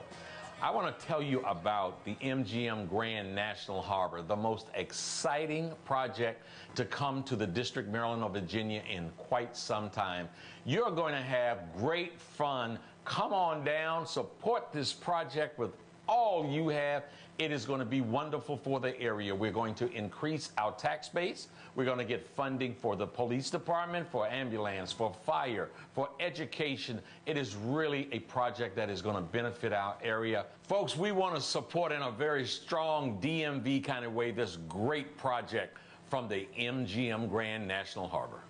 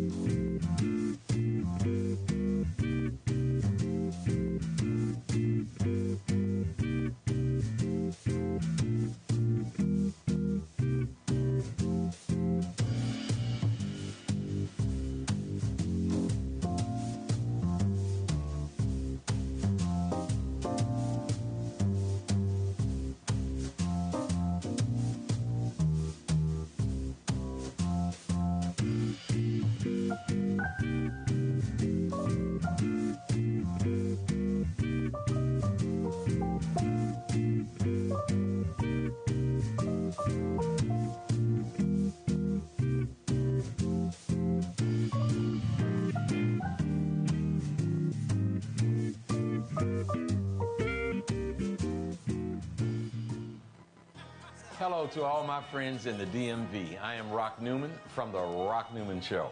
I want to tell you about the MGM Grand National Harbor, the most exciting project to come to the District, Maryland, or Virginia in quite some time. You're going to have great fun. Come on down, support this project with all you have. It is going to be wonderful for the area. We're going to increase our tax base. We're going to get funding for the police department, for ambulance, for fire, for education. It is really a project that is going to benefit our area. Folks, we want to support in a very strong DMV kind of way this great project from the MGM Grand National Harbor. And now, The Rock Newman Show. Welcome back, folks. Again, today is August the 3rd, 2013. We are broadcasting from Busboys and Poets here in Washington, D.C. at 14th and V Street. And my guest needs no introduction whatsoever. He is affectionately referred to as Mayor for Life, Marion S. Barry. Marion Barry, welcome to the Rock Newman Show. Good morning. Good. Thank you so much for taking time out of your day. I know you got all kinds of activities today. I got a boat ride after this. James Bond just passed in our neighborhood. And yeah. We were having the boat ride. He decided to keep it anyway. Yeah. Because he wanted it to happen. Mm-hmm. He's one of our leading business people and spokesperson, community activist, friend of mine, head of the Ward 8 Business Council. Right. A lot of other things. So he's going to be sure to miss our community. He has a building named after him, the Bond Building. The Bond. Right on Martin Luther King Avenue. Right. And I remember when he was getting it bricked up. Yeah. And he forgot to get a couple of permits. And they closed him down. I got him done the next day. I said, look at that. No, that was just an oversight. He called Marion Barry. Marion Barry fixed it. Marion Barry. He fixed it. You know what I've sort of become, I'm tired of helping people in this town, which you know. Mm-hmm. I sort of become the go-to person on the council. You got a problem? Call Marion Barry. Right. I mean, every day we get, I don't know how many calls we get in my office. So we've had to limit it to, if you don't live in Ward 8, unless you're a friend of mine or something, we just overload it. You know what? It's very interesting that you say that. I had the 3 candidates for mayor who now sit on the council, Tommy Wells, Muriel Bowser, and Jack Evans, on the show here a little while ago. And each of them, now obviously Marion Barry has gotten his share of criticism, but those 3 council members continually evoked your name as having done something good. I cautioned them. I said, the 3 of you are running for mayor. If you keep talking about what a great job Marion is doing, he might come back and try to run. He might try to come back and run for mayor again. Now, one of them said that, which just surprised me. I mean, it's not something I had heard, that in terms of the environment, that Marion Barry was the strongest environmentalist on the council. Sure. And I said, I kind of couldn't help the joke. I said, is that because he doesn't like a lot of smoke and fog and stuff around or that sort of thing? I couldn't resist that one. I knew you couldn't. Now, let me ask you, I was just talking to Vincent Orange earlier about a very important subject for the residents of the District of Columbia, and that is the living wage bill.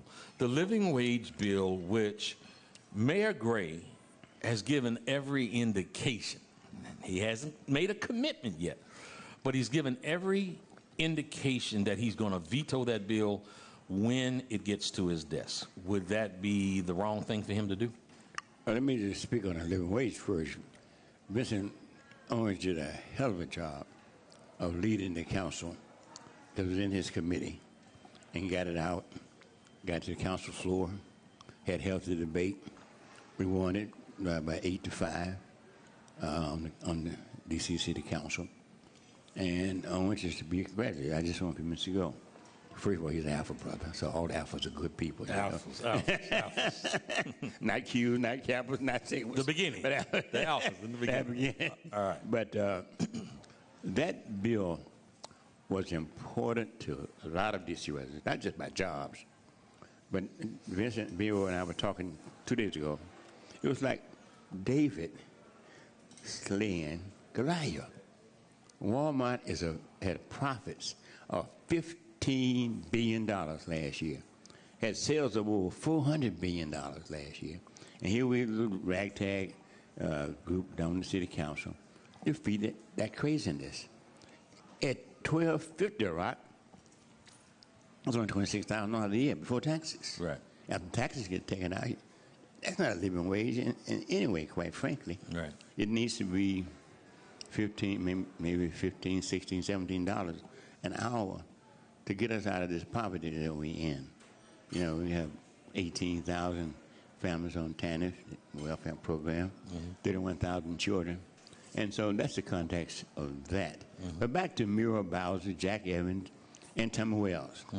First of all, Muriel Bowser's father, Joe Bowser, was my 78 Ward 5 coordinator, my 82 Ward 5 coordinator, my 86 Ward 5 coordinator.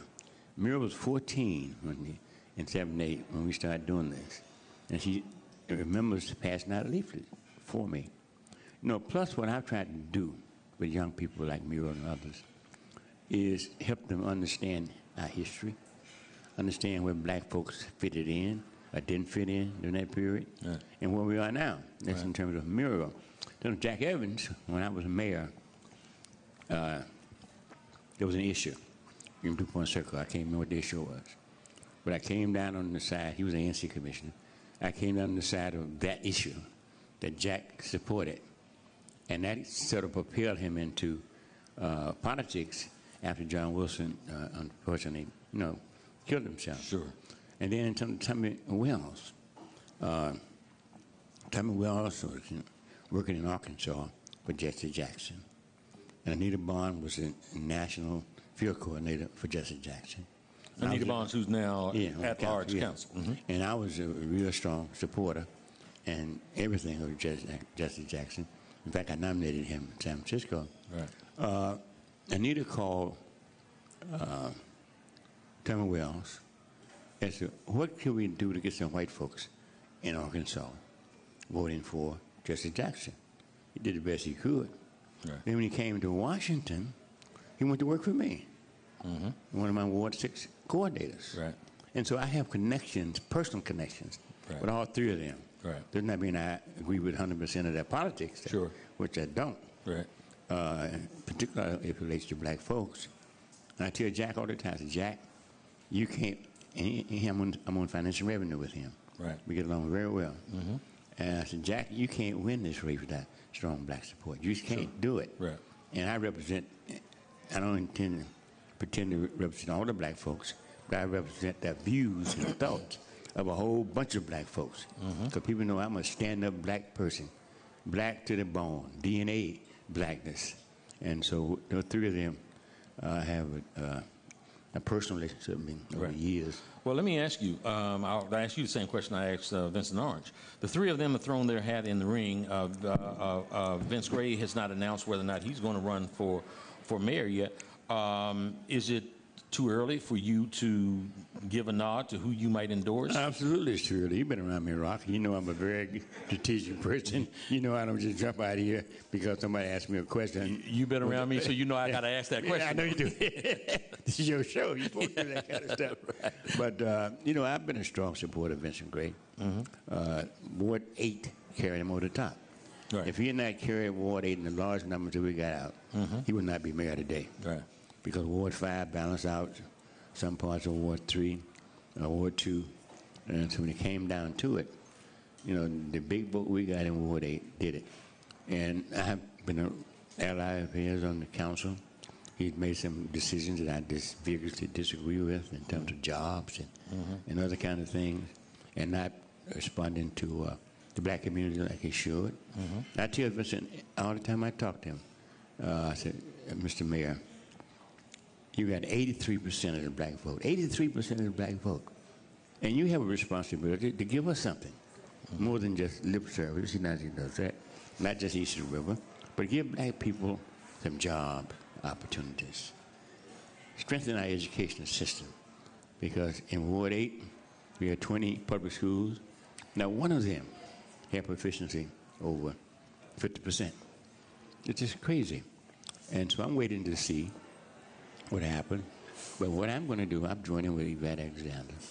We're going to put together an Easter River agenda because we've been discriminated against. I had Terry Bellamy out from DOT the other day looking at some streets. We've been discriminated even in that area. So you're going to put together an agenda. And then is that an agenda that will sort of be an acid test for who ultimately you might throw your support It'll behind? be an acid test for the entry. That's how you get in it. If you don't pass that test, you won't be considered by me. And in terms of you won't consider to give your support to somebody that is not paying the right kind of sensitivity to the agenda that you all are developing. Got to. Right. Because Ward 8 is 98% African American. Right. Skyland is 7 or 8? Ward 7. Skyland is 7. And Ward 7 is about 90% African American. Right. So to Skyland for a second, because what you hear from Victor Hoskins, the mayor's deputy mayor for economic development, and some from the mayor, is they make a case in point about Skyland. Skyland has been a site of blight for many, many, many years. And now that there was real optimism about turning that blight around with development there, that the development has said that there's a commitment from Walmart to go there. That if this living wage bill passes, Walmart is saying it absolutely will not go there, and it won't go in several other places and spaces around the city, therefore potentially costing just a 3-4, different counts, thousands of jobs. And your response to that is? Well, first of all, I'm a strong supporter of Skyland, even though it's right on the border of 7 and 8. We try to get a Walmart in Ward 8, but there's just no space for that. So I told her I'll support that. She has 2 potential ones. But the day before the vote, on that Tuesday, before Wednesday, the top Walmart people came to see me. Dave Wilmot, who's a good friend and my lawyer over the years, was their chief lobbyist. And so I did it. Dave Wilmot? Dave Wilmot, yeah. So they came to see you personally, came to see all the council people? No, they came to see me. Okay. I sent the word, you don't come see me, there's no discussion at all. That's how I operate, I got 1 vote, but I got a little bit more than 1 vote because I influenced a few other votes on the council. All right. And almost from the very beginning, this guy said, I got some news for you, Mr. Barry. If this bill passes, we certainly going to rethink our position about the 3 stores we have under construction, but certainly we might pull out the other 3 stores. Right. I said, wait a minute, Randy. You know me? I'm not going to be stuck up. Just because you're a big company, multi-billion-dollar company, I'm not going to be stuck up. Because there are other big retailers who could come to Skyland. In fact, Gary Rappaport, who's a good friend of mine and the developer, had been talking to Target about that. And then Walmart came along and offered a better deal, and that's it. So I suspect that they're not going to leave Skyland. Even if the mayor vetoes the bill, I suspect he's going to make a deal with them that they do Skyland. Because he was one of the strongest advocates of Skyland out in Las Vegas. Right. And they talked to Walmart. Right. Here's what's happening to Walmart. I think Vincent talked about this. Walmart and stores like that have saturated the suburbs. Yes. Look around DC. Right, sure. And we're the only market left. Yeah. And particularly we're having these affluent white people coming into DC, about 1,000 a month. We have spendable income now. We have places we can go. I was surprised that Walmart would put 6 Walmarts here. I really was. Yeah. They must know something that I don't know. Yeah. I question that myself as to whether or not, that appeared to be a glut. But you make a point. Folks are coming in by the droves that have much more expendable income. But I don't understand the Walmart on East Capitol Street. I understand the developer, they called me about voting against the bill. I was lobbied against the bill. David lobbied me against the bill. Some other of my friends, Claude Bailey, against the bill. But see, I have a commitment to our people. And the living wage, $26,000, is not really a living wage. Right. That's before taxes. Once you get taxes, man, you know, you've been in Washington a long time. Your family been in this DMV for a long time. Even with two people, to live just comfortably, it probably takes about $45,000, $50,000 a family just to live comfortably, not to be extravagant. Live comfortable. Then you got kids, and so right now, you have a situation with TANF workers, TANF clients. There are 31,000 children, 18,000 families. If you make over $1,400 working in the private sector, you get your $1,400 taken from you. What is the incentive? Right. What's the incentive for you to go to work? Also, Rock, as you very well know, there are black boys in this city who have never, ever seen a black man get up and go to work. Right. Has never, ever seen that happen. Right. And so we're pushing now. But, and that's, I mean, when you make that point, the impact of that's the reality of that statement. Yeah. That a young black man has never seen a grown black man get up and go to work. That's right.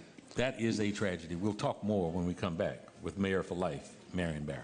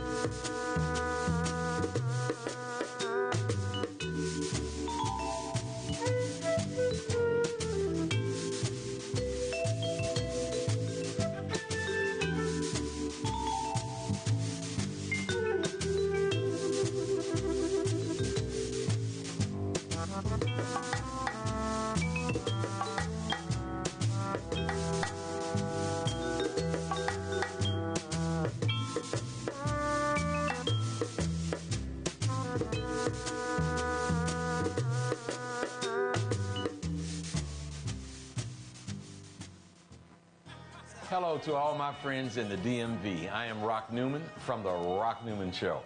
I want to tell you about the MGM Grand National Harbor, the most exciting project to come to the District, Maryland, or Virginia in quite some time. You're going to have great fun. Come on down, support this project with all you have.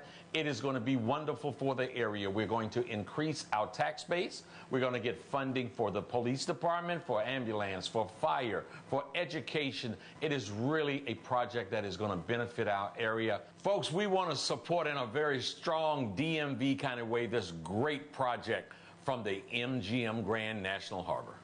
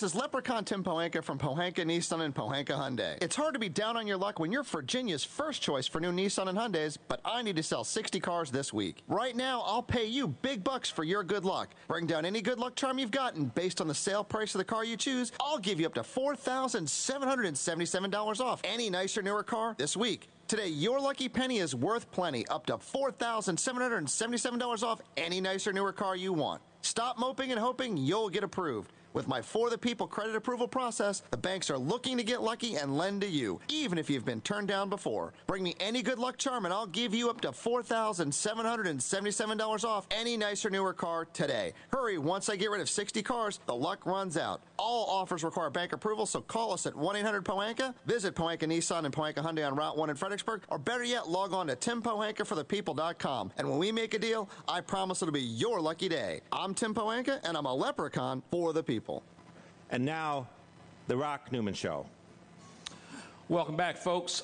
With me, Washington, D.C., he is referred to as the mayor for life. I posted on Facebook yesterday, and I talked about a particular phenomena.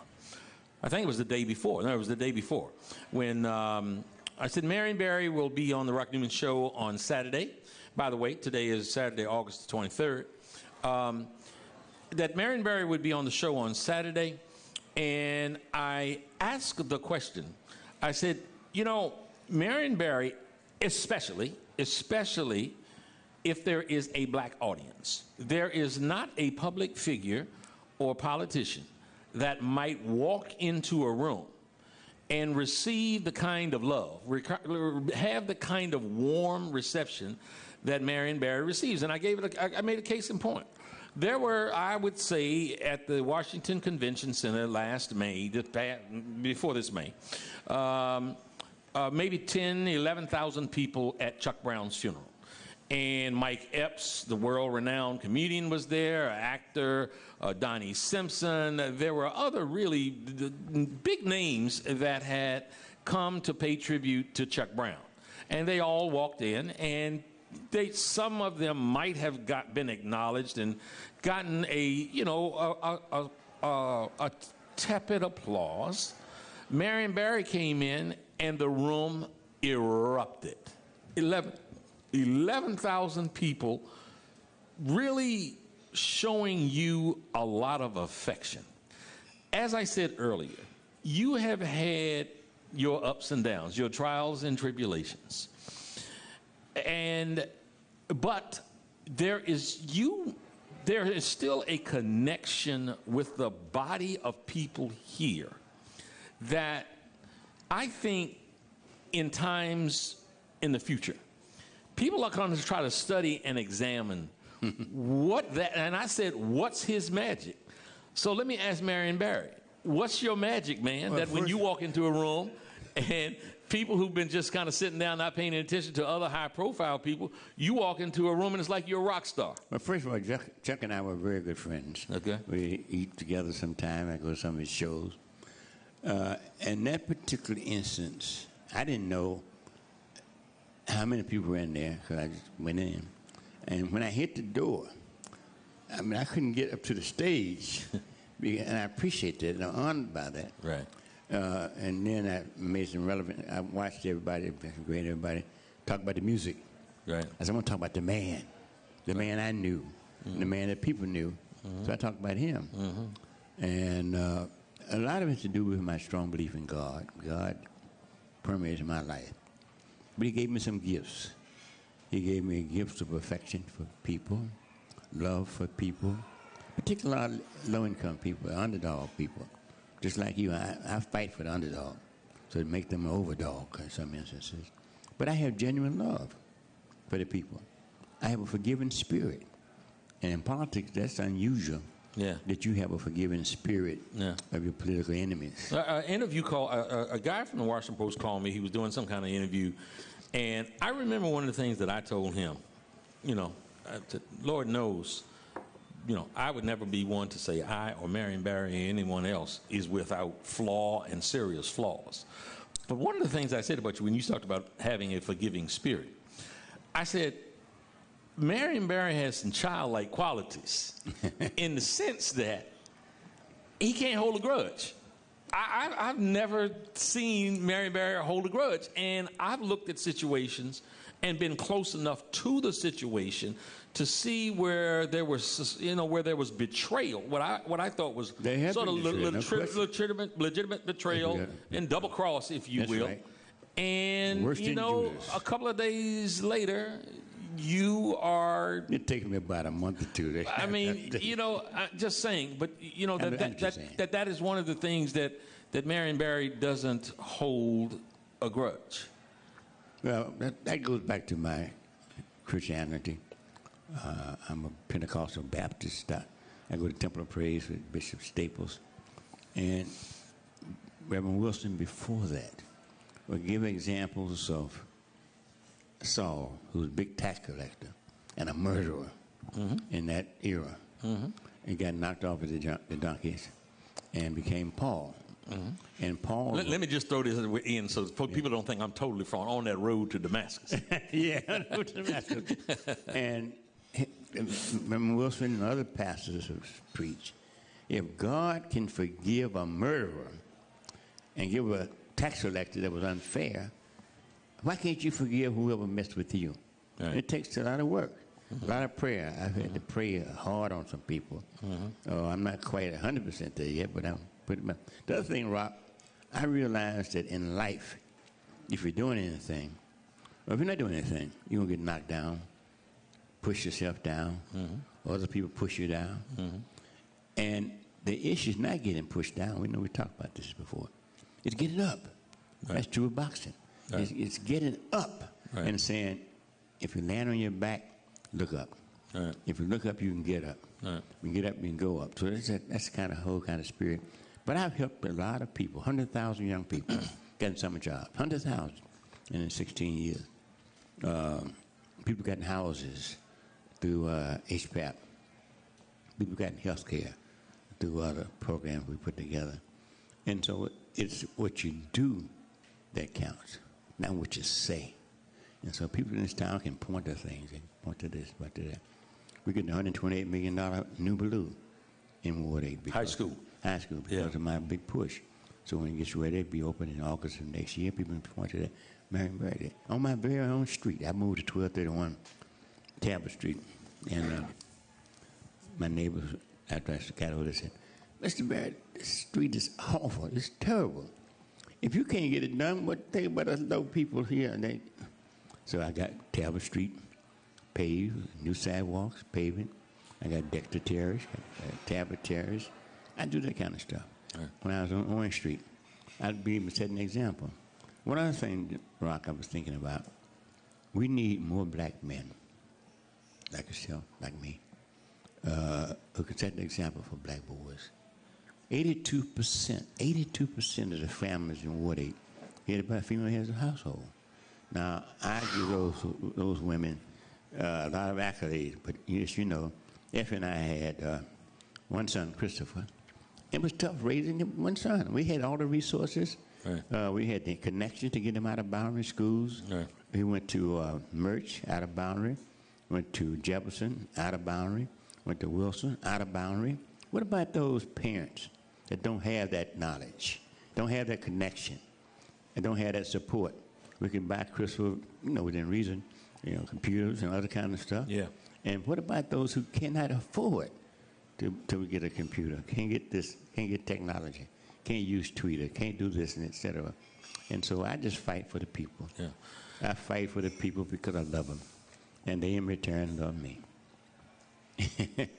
So there's a whole lot of love going on. One of the things Mark Rockman said is, when the city paper used to call me mayor for life, I didn't really like it then because I thought about Papa Doc in Haiti. Papa Doc Chevalier. Yeah, they'd be calling president for life. Right. But the more I heard it, the more people talked about it, the more I liked it. So I had no problem. Let me go back. I wanted to ask, I see the clock is ticking here. We only got about 5 or 6 more minutes. So I really wanted to get in a lot more. But let me go back. I'll come back, Rock. Well, I appreciate that. Anytime you call me like you did this week, I think you called me Wednesday or Tuesday, something like that. Marion, can you come on the show? I said, Rock, I got a schedule, man. You said, change it. Come down here. just me and you for a while. Anytime you call, Rock, you know. Here's what I want to ask about. Because seriously, you have been a good friend over the years. Even when you were the manager for Riddick Bowe, you invited Corey and myself to all the fights and all these other kind of things. And you've just been a good person. I remember it was 94, I think, when you helped bankroll my campaign for mayor again. And you did it, and you brought, what's the brother's name from New Orleans? Silas Lee. Silas Lee. And the poster and everything. Yeah, man, he's strong. So you have been there. Right. Okay, well, I appreciate that. But here's what I want to ask about. You've experienced something that not a lot of people have experienced, and that's actually being shot. Oh, yeah. You got shot and one live day. to talk about it. You got shot at one point. Take us back to that day. What were you doing? Where were you going? And how did you come about to get shot? It was March 1977. I just made a speech at the Corners Club on Connecticut Avenue. And you were on the city council then, school board? I was on the city council. Right. And I came into the building. That time, we didn't have much security at all. Came into the district building, which is now the Wilson building. Right. Mm-hmm. And they had these crank elevators. You know, crank them, they go up to the 5th floor. Right. So I got on it. And I saw a friend of mine, a white guy, right across near the entry to the chambers. Mm-hmm. I started walking over there. Man, shots started ringing out. And I got hit right up here. Well, people can't see it, but right in my chest, right in my heart. Yeah, no, they can see. Yeah. Oh, yeah, that's right. And God was in the picture because they were using double out buckshot. It must have been a ricochet shot. Hit me right here. And I went into the chambers. That's when I was wearing a vest and jacket. People were going to take that off. Somebody said, why don't you lie down? I said, I'm not lying down. I'm going to die. I'm going to die sitting in this chair. Right. Right. I was scared I was going to die. I was afraid to breathe. I knew I had to breathe. Yeah. Because I remember Martin Luther King had that stab in his chest. Right. And he talked about breathing. Right. And so some heroic cops waited until short. I mean, I'm telling you, right? It was glass shattering everywhere. Right. I didn't know when they were going to come into the chambers. I didn't know how many that were there. And this was the Hanafi Muslims at the time. They had done something up at Kareem Abdul-Jabbar's house up on 16th Street. Right, killed the kids they up were there. outraged in the movie. So the cop waited and a firefighter to shoot him, die down a bit, and put me on a stretcher, rushed me to the 4th floor, and put me in the elevator, and took me out. Rock, I tell you, that ride to the Washington Hospital Center was the longest ride like an eternity I've ever had. Wow. It looked like I was driving at 5 miles an hour. Because I was anxious. Yeah. What, hurt? Did you feel hurt? Did you feel hot? What? I felt just a little hot, but not the kind of hot that you feel when it goes right through you. Yeah. Etc. Right. My mom was shot by my sister when she was, my sister was 9 years old. We lived in Memphis. Who got shot? My sister. And my uncle bought an old pistol over there, and my sister at 9 years of age playing with it, accidentally shot my mother in the back. Right. And she described it as like a hot iron hitting you. Right. So I got to hospital center. A good friend of mine, Sam Mitchell, was a surgeon up there. So he operated on me in terms of taking the bullet out. And I was praying every minute. And I'm telling you, I never prayed so hard in my life. I said, God, please, if your will, let it be done with me because I don't want to leave here. Yeah. And God saved me for a purpose. I tell people all the time, we don't get involved with philology and crazy stuff. I said, God didn't put me in this, didn't save me for me to be involved with that kind of crazy stuff. He set me here, involved me here, left me here, so I could help people. I could be, I'm not his emissary, but I'm anointed by the Lord. And I have a mission and electoral politics 31 years and helping people in my ministry. Is there going to be a new stadium east of the river? No, the soccer stadium is going to be down in the Southwest. But what the good news is, I put the Reeves Center at 14th Avenue. There was nobody in my administration supported it but me. And I said, how many support it? How many don't support it? How many support it? No hands went up. I said, the ayes have it. We'll put it at the Reeves Center, which is right across the street from this building. Yeah, right here. You can see it. 14th and it serves its purpose. I put it there to be an anchor for economic development in this area. The one mistake I made was not making sure that black business people could stay there.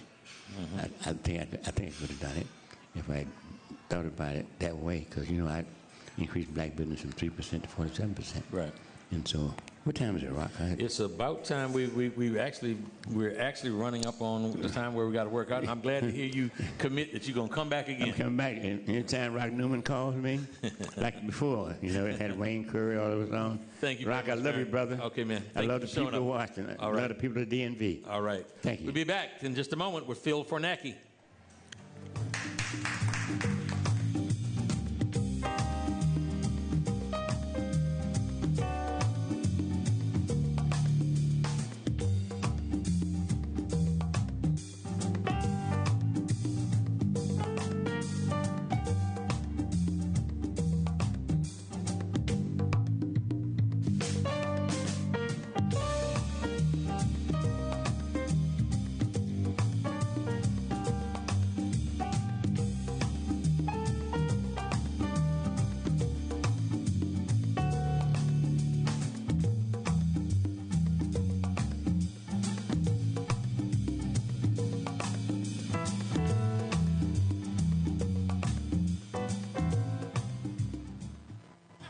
Hello to all my friends in the DMV. I am Rock Newman from the Rock Newman Show.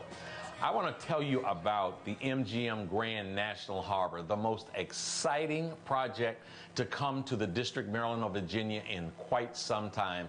You're going to have great fun. Come on down, support this project with all you have. It is going to be wonderful for the area. We're going to increase our tax base. We're going to get funding for the police department, for ambulance, for fire, for education. It is really a project that is going to benefit our area. Folks, we want to support in a very strong DMV kind of way this great project from the MGM Grand National Harbor.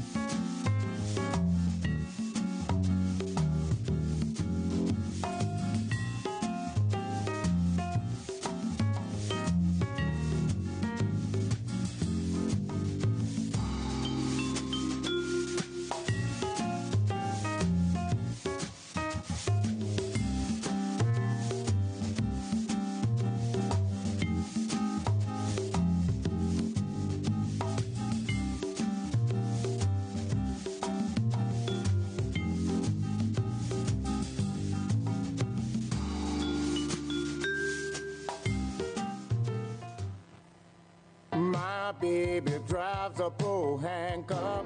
The weekend is here, and no matter what the weather's like outside, you'll find the deals inside here in the beautiful showroom of the all-new Pohanka Hyundai in Capitol Heights during their giant Markdown Madness sale. Smart shoppers know that every new Hyundai in Pohanka comes with Hyundai Assurance and America's best 10-year, 100,000-mile powertrain warranty. But why don't you tell them about the Markdown sale, Joe? I'll be happy to, Kim. Folks, shop around on the web, and you'll see lease payments on a new 2013 Elantra GLS at $179 a month. Today at Pohanka Hyundai, $99 a month. That's right, a $99 payment on a brand new Elantra. Sierra. And $89 a month on a new 2013 Accent GLS automatic. How do they do it, Joe? It must be the volume, Kim. A brand new building, hundreds of new Hyundais, and Pohanka's low payment and easy credit programs are designed to get everybody driving. But you have to get here today. Rush to the giant markdown madness sale at exit 13 off the Capitol Beltway. Pohanka Hyundai, king of the Beltway. All financing for a limited term on approved HMF credit. My baby drives a Pohanka. And now, the Rock Newman Show. Welcome back, folks. This is the last hour. We're going to wrap up here. Today is August 2003. At the table with me now is Phil Fornisi. Phil was one of the authors of a report about arrest in Washington, D.C., and the headlines are really glaring. That a city, the nation's capital, which is now less than 50%, have less than a 50% African-American population, that the number of overall arrests made between 2009 and 2011 was 83%, and the arrest was 83% African Americans, and that the drug-related arrests were 91% African Americans.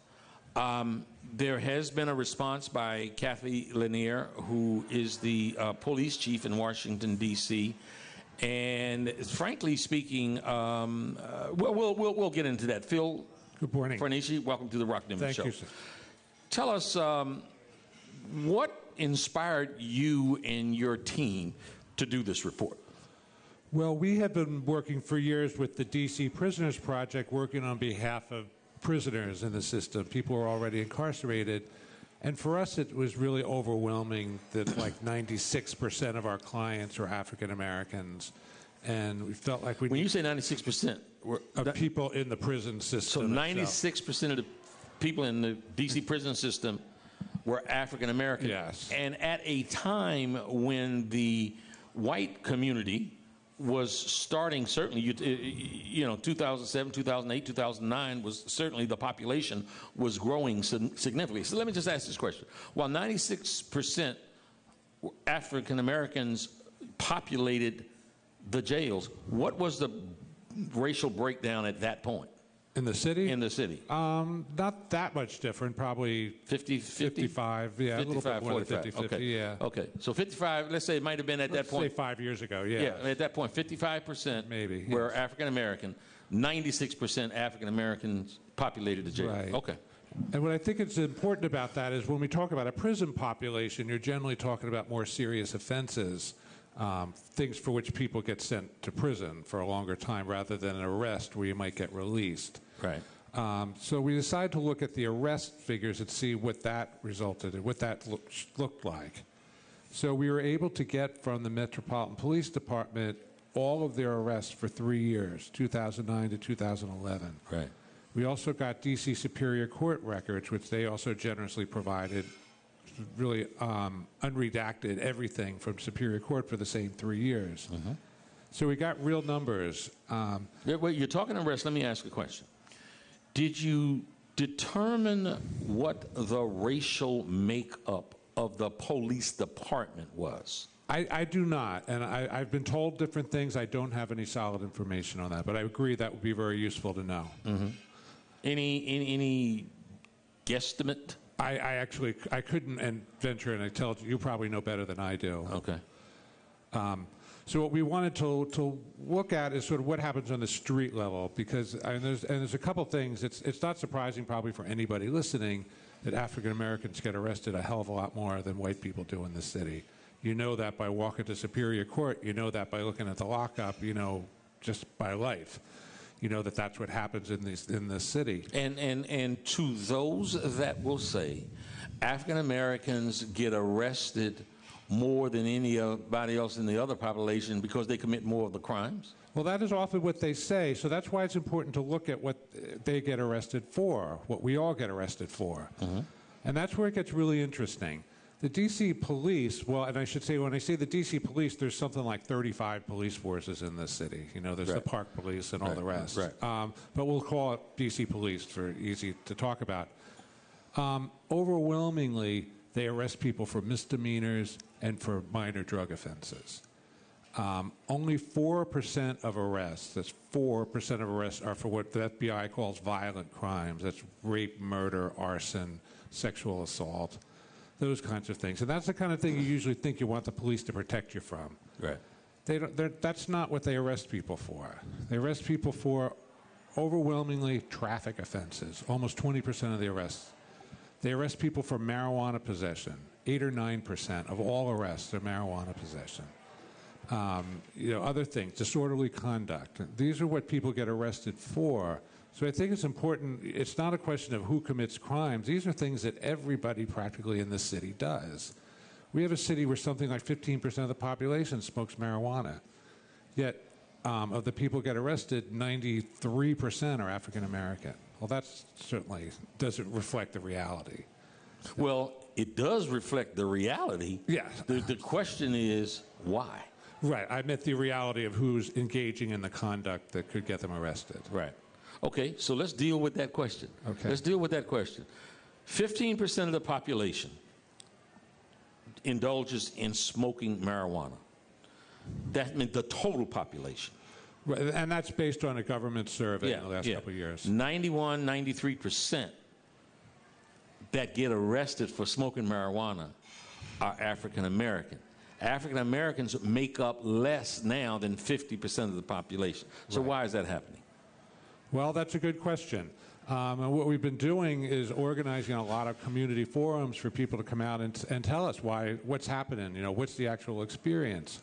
And people are talking about a lot of things. They're talking about jump-out squads. They're talking about walking down the street and getting harassed, and a police officer sticking their hand in their pocket and finding something, or people getting scared into admitting that they have marijuana. The main point is, I think, that most of these arrests happen east of the river and at least in the eastern half of the city, the more African-American parts of the city. So does your report point to discrimination within the police department and the way that individuals are being arrested and who's being arrested? All we've really done is shown the analysis of this is what the reality is, this is what happens, this is what the numbers look like. Because what we wanted to do is that people, you have this feeling, you think this is what's happening, and we wanted to actually kind of quantify it so people could have something to hold on to, say, really, this is what you are doing. So all we've sort of shown is the percentage of arrests and how this all happens. There's a lot more information to be gotten, and we wanted to start a broader dialogue and a broader issue about what the police do and why they do it. And it doesn't answer all those questions. It makes me think right now, as I'm hearing you talk, obviously in wards 7 and 8 and 4 and 5, there are predominantly, that's where the largest part of the African-American population reside. Now, who resides in Jack Evans' ward, which is Ward 1, Ward 2, Jim Graham is here, Ward 1, Mary Shea is up in Ward 3. Now, you have in those wards, is Catholic University Ward 4? Do you know? 4 or 5, I'm not sure. Okay, all right. But my point here is you've got American University, you have Georgetown University, and you know that the college population in those areas, who smokes pot? Right. College kids smoke a whole lot of pot. Mm-hmm. So do you have any breakdown in terms of neighborhoods or wards or regions? It would, for example, my thinking would be that young students attending those colleges would, again, this is no scientific, but it's just a feel in a sense that they smoke pot, and they would probably smoke pot on the same level as somebody in Ward 8 or Ward 7. The same amount of people, if not more. They got more access to disposable income. So how does that break down? Well, you're right in terms of the arrests. It's very few. Relatively speaking, hardly anyone gets arrested in Ward 3 on drug charges. That's the whitest ward in the district. Wards 1 and 2 is somewhat more, but far less than 7 and 8. So 1 and 2 is more mixed and more white than 7 and 8. So yeah, that is what happened. And what's interesting about Ward 3, the mostly white ward, is the people who do get arrested, particularly for marijuana there, are almost all African American. In Ward 3. So those who get arrested there, right, are the African Americans who venture to Ward 3 and get arrested. So it's an interesting situation. So basically throughout the city, the majority of the arrests are African American. Okay, now so folks are getting arrested at that, which to me is frankly an alarming rate. There's something wrong with that.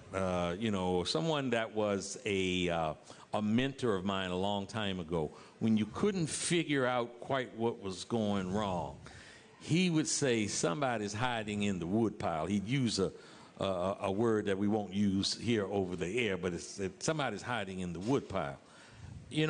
I'd really like to, pull the wood up and find out what's in the woodpile here. There's something wrong with this picture. That is not at all to excuse those who need to take personal responsibility for breaking the law. But if we are establishing that the cross-section of the population is breaking the law, 15% of the population is using drugs, and 93% of those arrested are African Americans, something's wrong with that picture. I agree. What's wrong with the picture? Well, clearly there's selective policing going on. Only some people are being searched. And what you find when drugs are illegal, when marijuana is illegal and other drugs are illegal, it not only means that you're vulnerable to get arrested if someone sees you smoking it, it means that the police can pull you over and search your car. They're not going to search your car for anything but drugs. If they weren't illegal, they wouldn't be able to stop your car, and they wouldn't have an excuse to get the dogs out and search your car. So I think the whole sort of drug war, the whole drug push, gives police an excuse, a way to target people. Which is what I wanted to get into, as to whether or not this report would be evidence for decriminalizing marijuana usage. Well, there is, in fact, as you probably know, there's a bill before the council right now to decriminalize, and yeah, I think it certainly gives strong argument for that. When we talk about marijuana in particular, that's around 9% of all arrests in this city. I mean, that's just absolutely outrageous that that's what the police are spending their time on. Yeah, spending the time and the resources, which is, again, we really get into, and we could really get into an argument here about marijuana use and being arrested for it, and cigarettes being legal, and the thought that, and I'm someone, I've never had a drink of alcohol, I've never used a drug in my life, and so I'm not condoning drug use. I'm just saying, when you look at the picture, and 9% of all arrests in the city are for people who are some way, shape, form, or fashion involved in marijuana. And you talk about the resources that are used to do that, the time, the detail, the dollars that are used to do that, and then the impact on those arrested once they have been arrested, in terms of their ability to get a job after having an arrest record, their ability to get in school, and that sort of thing. I think there is absolutely a growing body of evidence that would suggest that we not just take a hard look at this war on drugs, but that we have some sweeping overhaul of the policy. I would strongly agree with that, and it serves no purpose. And I think what we have to look at is, why are people being arrested? And so once you know the who they're being arrested, then you can think about why they're being arrested. And I think that it's really harassment of the segment of the population. And in this city, it's primarily younger African-American men who are being harassed and be targeted for arrest by the various police forces. And as you say, that has one interesting thing about the marijuana arrests. I mentioned that we had information from Superior Court. Most of those charges are either dropped or someone gets probation or very light. Nobody goes to prison for that, generally speaking. So the arrest happens and then it goes away. But it doesn't go away if it's you. For one, you've had a traumatic experience of the violence of being taken to jail and held in a cell block and the terrible things that happen through that. But also, as you say, your ability to get a job, to get housing is affected, to get a student loan is affected. And you shouldn't make that decision to arrest somebody based on the color of their skin without any notion of danger or safety of the community. And of course, the police department would say, we never arrest anybody based on the color of their skin. Of course. And this report says that's a damn lie. I think it says it's pretty hard to buy that. Yeah, I agree with you, yes. I don't see how it could be anything else. When we come back, I want to talk about Kathy Lanier, who, the chief of police in Washington, D.C., who, by and large, my observation and others, has been a fairly effective police chief on the surface. This statistic here is the kind of thing that starts to punch some holes in what appears to be that effectiveness. We'll talk about it in a moment when we come back on the Rock Newman Show at Busboys and Poets.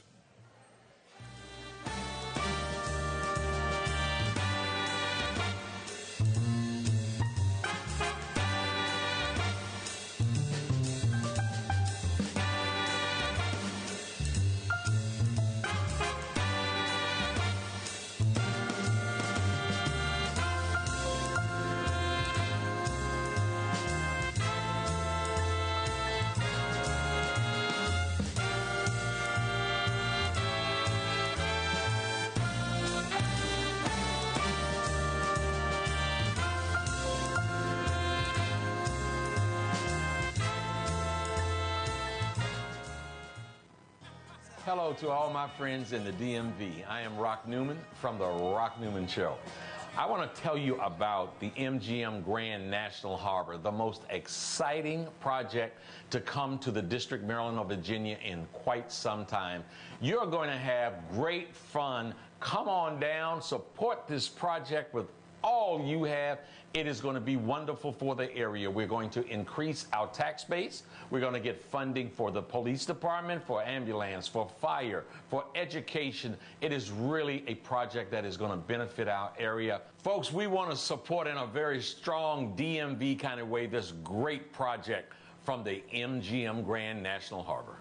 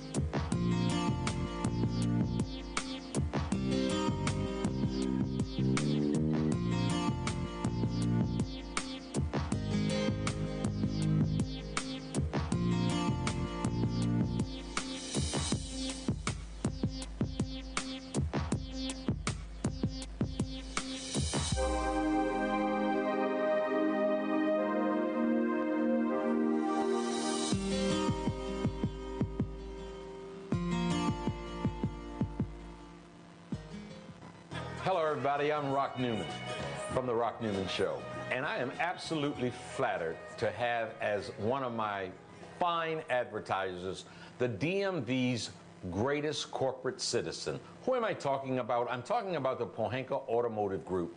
If you have any automotive needs whatsoever, if you want to sell your car, buy a car, trade in your car, have your car serviced, whatever you need, see my good friends at the Pohanka Automotive Group.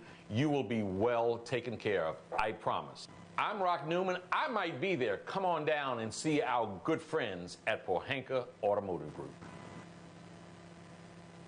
And now, the Rock Newman Show. Welcome back, folks. This is the Rock Newman Show. I have Phil Fernisi here with me. We're talking about the report that was just released by a legal group here in the area. Phil, at one point, directed the D.C. Prison Project. Yes, sir. Before we go back there, let me tell you that Busboys and Poets will host a discussion on race the first Saturday of every month. It is called a Continuing Talk on Race, ACTOR, A-C-T-O-R, a Continuing Talk on Race. It will be tomorrow at 5 o'clock. The ACTOR series will be screening The House I Live In. That is a documentary film about the war on drugs and the racial disparities that war creates. Again, tomorrow, 5 o'clock, right here, 14th and V Street, Northwest Washington, D.C., the Langston Hughes Room. Don't miss it. That'll be a very, very interesting film, The House I Live In, a documentary film about the war on drugs and the racial disparities that war creates. Phil Fernisi, speaking about disparities, let's talk about traffic stops. Mm-hmm.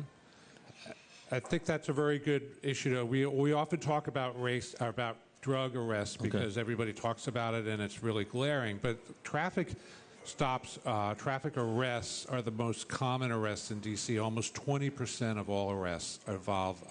Almost 20% of all arrests. Okay, now let's walk through this. Okay. Almost 20% of all arrests in D.C. are traffic arrests. Right. Okay.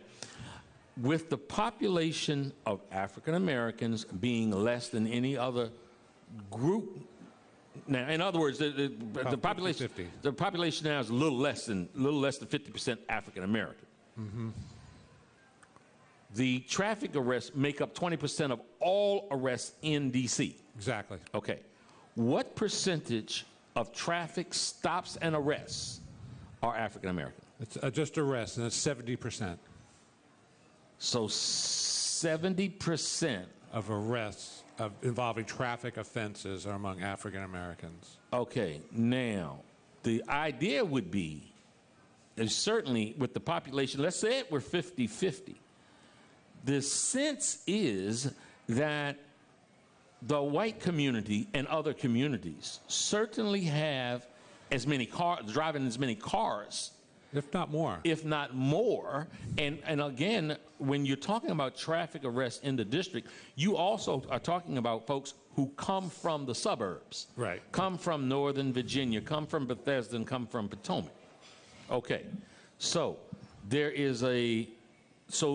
it would be reasonable to think that there are more non-blacks driving on the streets of Washington, D.C. than there are blacks. That would probably be a logical guess, yes. Okay, all right. But 70% of all traffic arrests are of African Americans. Right. And it's a really interesting when you kind of look at that even more closely. Because when you look at DUIs or driving under the influence charges, which is your drunk driving, sure, that is close to 50-50. Mm-hmm. It's roughly half African American and half white, or similar numbers, and it's pretty close to what you might expect based on the population. Because there you have an objective, more or less standard. Right. They stop you, you're swerving or whatever. Right. But you find the arrest for driving with a suspended license or driving without a license, overwhelmingly African-American arrests. So people say, well, when you say overwhelming, do you have a number to attach to it? Yes. It's about 80% of driving without a permit and about the same of operating with a suspended license. You know something? When you say 80%, that's really disheartening. And I'm going to tell you why it's disheartening. Because how would you know that a driver's license was suspended or revoked before stopping the person? Absolutely, and that's the point. And so the question there is, why did that person get stopped? That's a very disheartening statistic. It is. I think it's important to point out when we try to deal with this more broadly is that this is an area where other police agencies are also involved besides Metropolitan Police. So particularly the Park Police do a lot of arrests of traffic. So Park Police, Capitol Police down around Capitol Hill. Right. So there's a lot of that happening. So it's not to finger strictly the Metropolitan Police. They certainly are majority white organizations. The Park Police. The Capitol Police, yes. They certainly are, and their leadership is. And so there's there obviously people are being stopped for some reason, and then so you don't know if someone has a suspended license, as you say, until after you've stopped them. So you're stopping somebody for some kind of other reason, a broken taillight, the old proverbial one, or some other minor infraction, and then, oh, well, you're driving without a license. So clearly people are being stopped for some other basis, and it appears to be racially motivated. So you guys have done the report. Do you plan to put forth? We had a gentleman on earlier. He did a book called Potions and Notions. I mean, do you have a potion for this? I mean, how do you deal with this? What are some of the solutions to try to correct? Which, I said earlier that were glaring. They're more than glaring. This is unfair, and one might start to make an argument that this is damn criminal itself. Well, I think that is an important point.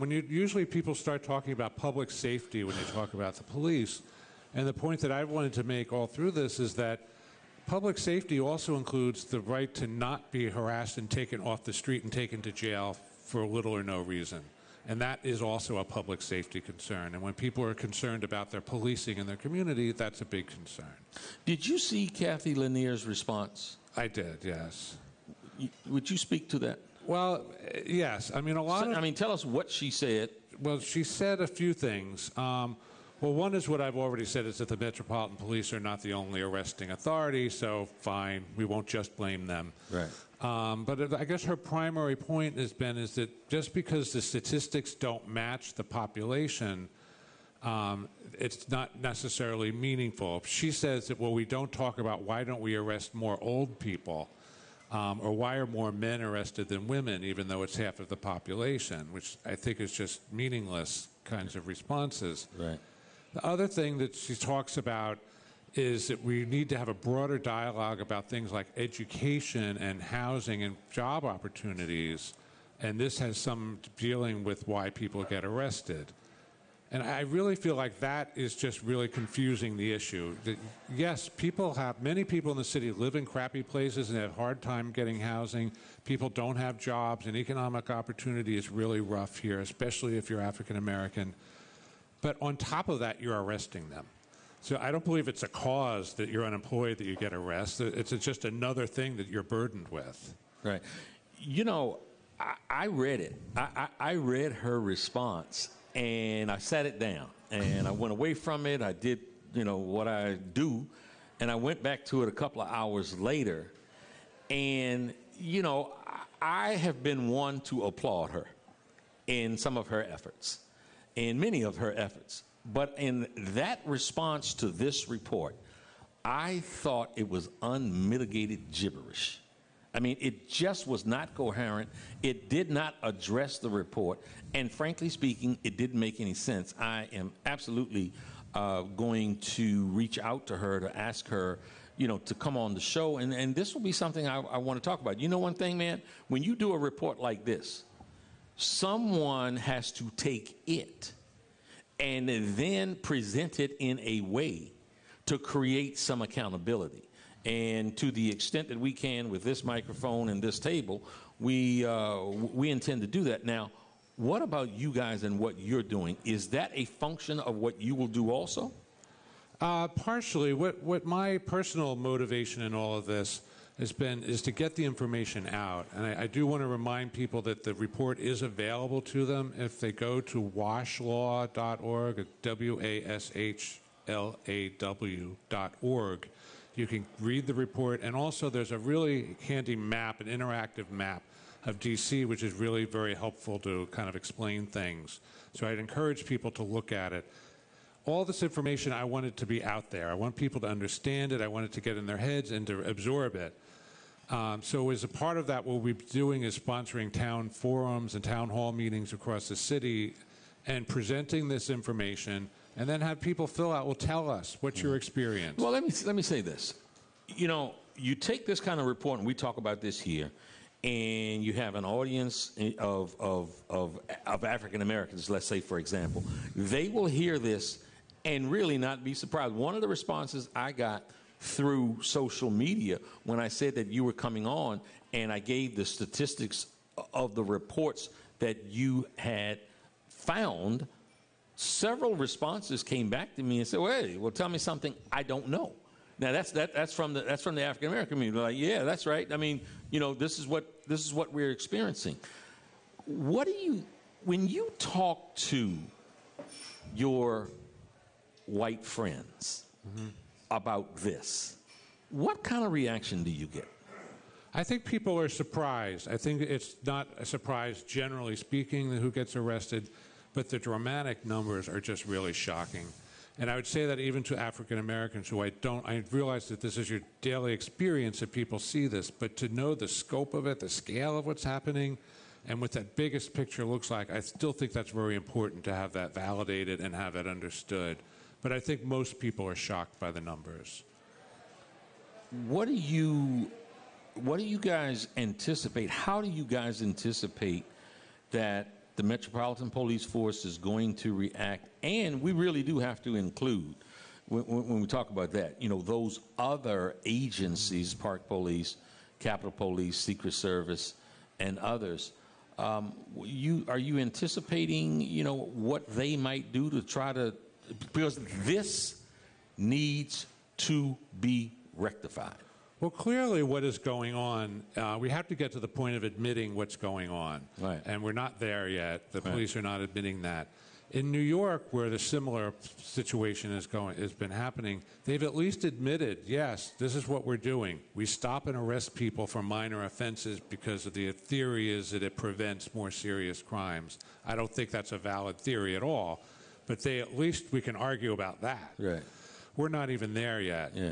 So the D.C. police, the Metropolitan Police, have to admit that that is in fact what they're doing, and they're saying the opposite. They say they don't operate like in New York. We don't arrest people for minor offenses, and the point is, no, you actually do. Yeah. And here's the evidence. Exactly. So I think that's one point, is let's all get on the same page about what you're all doing here. And then there needs to be a real political response. I mean, you know, a lot of people want to say, well, you know, talk to your council member or move on that. I don't think that the council or any politician will do a thing until forced to do it. This stuff happens for a reason. You know, Metropolitan Police didn't decide on their own to arrest people this way. You know, they're not the highest authority in the city. And we have to have a broader political discussion about what is happening around race in the city, in terms of gentrification in the city. You know, it's a lot of issues are bound up here. Well, hold on. You said that the police department didn't decide to do that on their own. Mm-hmm. What are you suggesting? Who are you suggesting might have had influence in that process? I think where police resources are deployed, where they decide to put police, and you can see in the patterns of the way that population has moved out of this city. The city's getting whiter, and police resources are concentrated in African American areas. I think you can make a pretty good argument that reason that is happening is to further gentrify the city. In an intentional manner. Yes. So in other words, police departments are being deployed in what are still primarily black sections, trying to force those black folks who are in the city out. Is that your? That's strictly my opinion, but yeah, that's what it looks like to me. That's a pretty strong claim. Well, I don't know how else to talk about it. Yeah. You know, I mean, because when we see what's happening in the city over the last 10, 20, 30 years, I lived here 30 years. And you see what's changing, and you see the way the police are deployed, I think it makes sense. Are you suggesting that you think that perhaps, you know, that this has that there are economic interests involved here? Oh, absolutely, yes. Explain. Well, I mean, there's certainly economic interest in everything that happens in this city and around this country.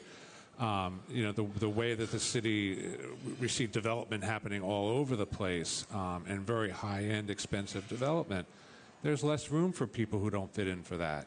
People who can't buy $600,000 condominiums. I can't, but other people, more people of color can't either.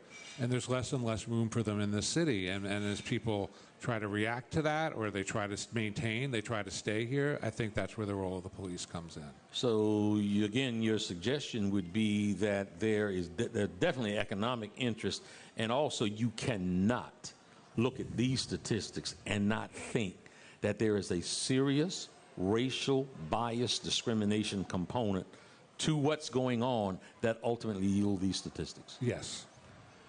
This is the nation's capital, and it's sad that that is happening and that this report reflects the behavior of folks in the nation's capital. Phil Fernese, thank you so much for coming on the Rock Newman Show. We'll be back in just a moment, and we'll talk about the Tamadashi student exchange program. Stay with us. We'll be right back in a moment.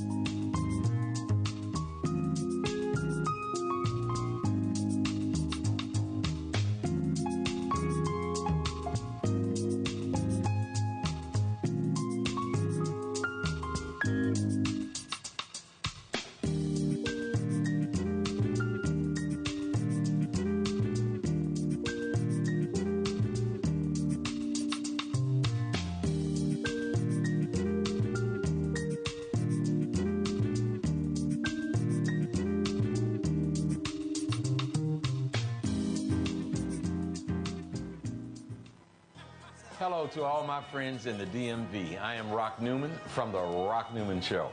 I want to tell you about the MGM Grand National Harbor, the most exciting project to come to the District, Maryland, or Virginia in quite some time. You're going to have great fun. Come on down, support this project with all you have. It is going to be wonderful for the area. We're going to increase our tax base. We're going to get funding for the police department, for ambulance, for fire, for education. It is really a project that is going to benefit our area. Folks, we want to support in a very strong DMV kind of way this great project from the MGM Grand National Harbor.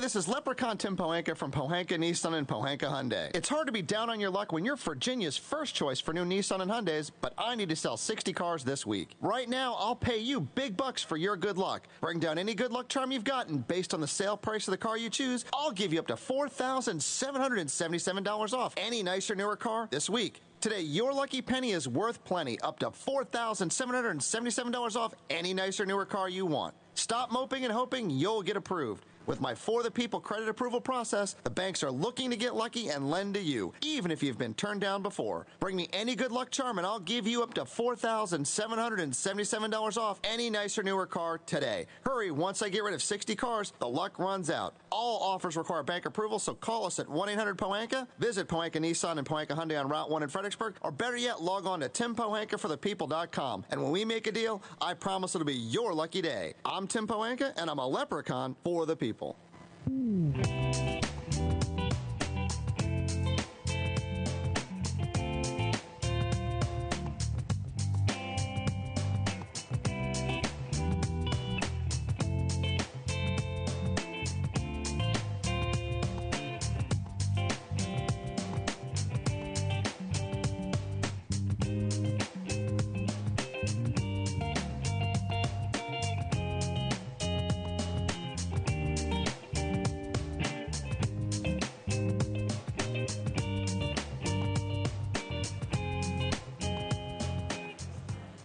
And now, the Rock Newman Show. Welcome back. We have 20 minutes left on the program today, and I really wish we had 2 hours because I've got kids in here, and part of what the Rock Newman Show is doing is we are finding the good and celebrating it. And we got some good for you here today, and I think that's good. I have in studio Sally Schwartz, founder and executive director, DC Center for Global Education and Leadership. She is accompanied by 2 District of Columbia and Japan exchange students. It is called the Tamadashi Student Exchange Program. Now, Tamadashi means friend, and we are here in friendship. So let me ask, before I go to Sally Schwartz, let me ask Suguru. Suguru is our Japanese guest today. If I said "Wow Wow Gao Ichiba," does that ring a bell? Wow Wow Gao Ichiba. Wow Wow Gao Ichiba. Not really. I'm sorry. Okay. The reason why I say that is because when I was in the sports world, we did the deal with a TV station in Japan, and they had us say "Wow Wow Gao Ichiba" and told us that meant you're number one. Now, they might have been saying, having me to say, I don't want as much money as you're trying to pay us. I don't know. That's why I wanted to ask you. Yes. So is Ichiban number one? Ichiban, yes. Ichiban number one. Okay, so something was number one, but they told us to say Wow Wow Gao. Well, it's probably Ware Ware Ga. That's the TV network? Oh, no, wait. Oh, no, I'm sorry.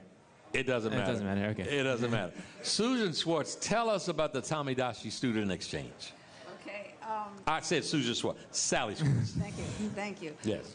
It's the Tomodachi U.S.-Japan Youth Exchange, and this is the first year of a very exciting, fully funded program, privately funded, that brings DC and Japanese students together on a two-way exchange. So we're hosting Japanese students here, 6, for 3 weeks, and in November, our DC public school students get to go to Japan for 3 weeks. Now, when you say you're hosting them here, who is hosting them? Where are they being hosted? Okay, well, that's an interesting question.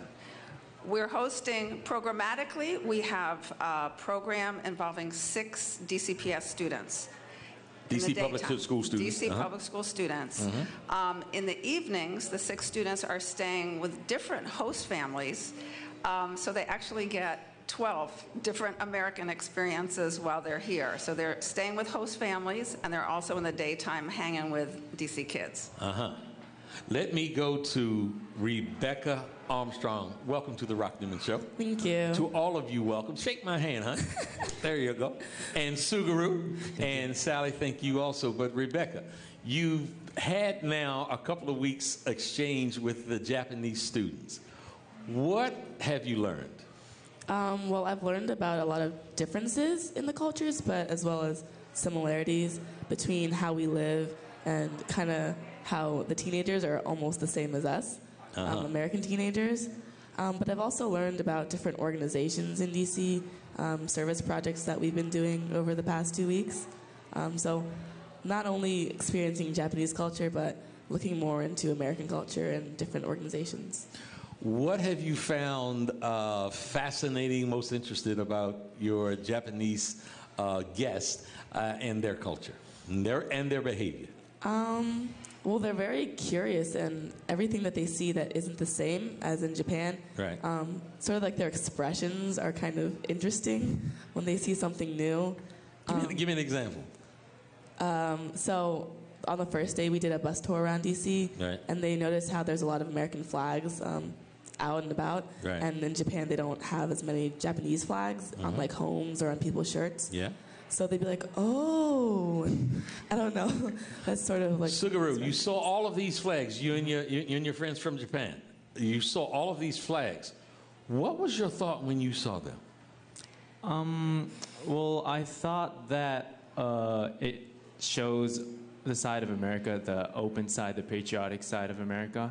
And, well, I think, well, I used to live here, but I was here when the terrorist attacks on World Trade Center, 9/11. And I felt that it was after that that those flags, everyone started to put flags. Now, let me ask. So there was some surprise, almost shock, to see as many flags as there were, you and your folks that were here from Japan with you.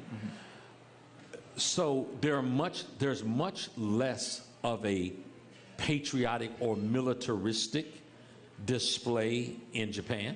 Yeah, it's kind of a hard problem in Japan because if you would put up a flag, the national flag, in front of your house, you would be taken as conservative, rather conservative character. So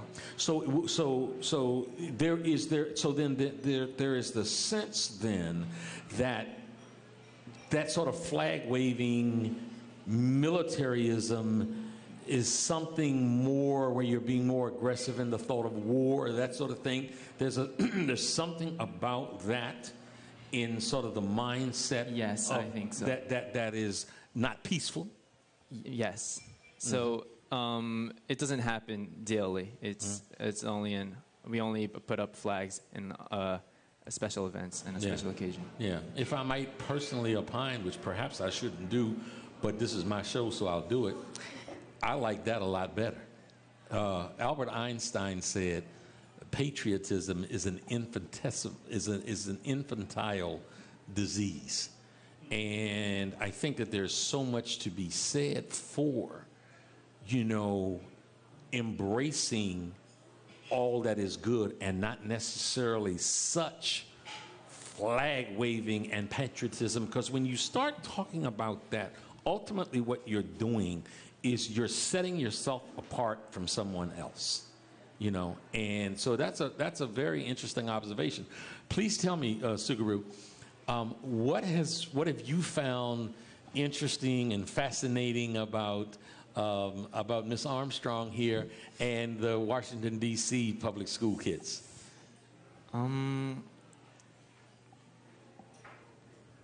Well, they have a very different mindset than Japanese high schoolers would have.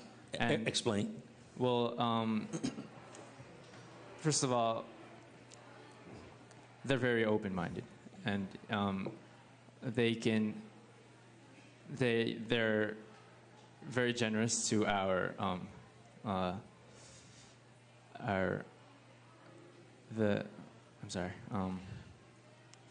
reactions we have towards their lifestyle. Okay. And I feel that's a very good thing. And now let me ask you this: when you say they are open, you find the DC public school kids to be open.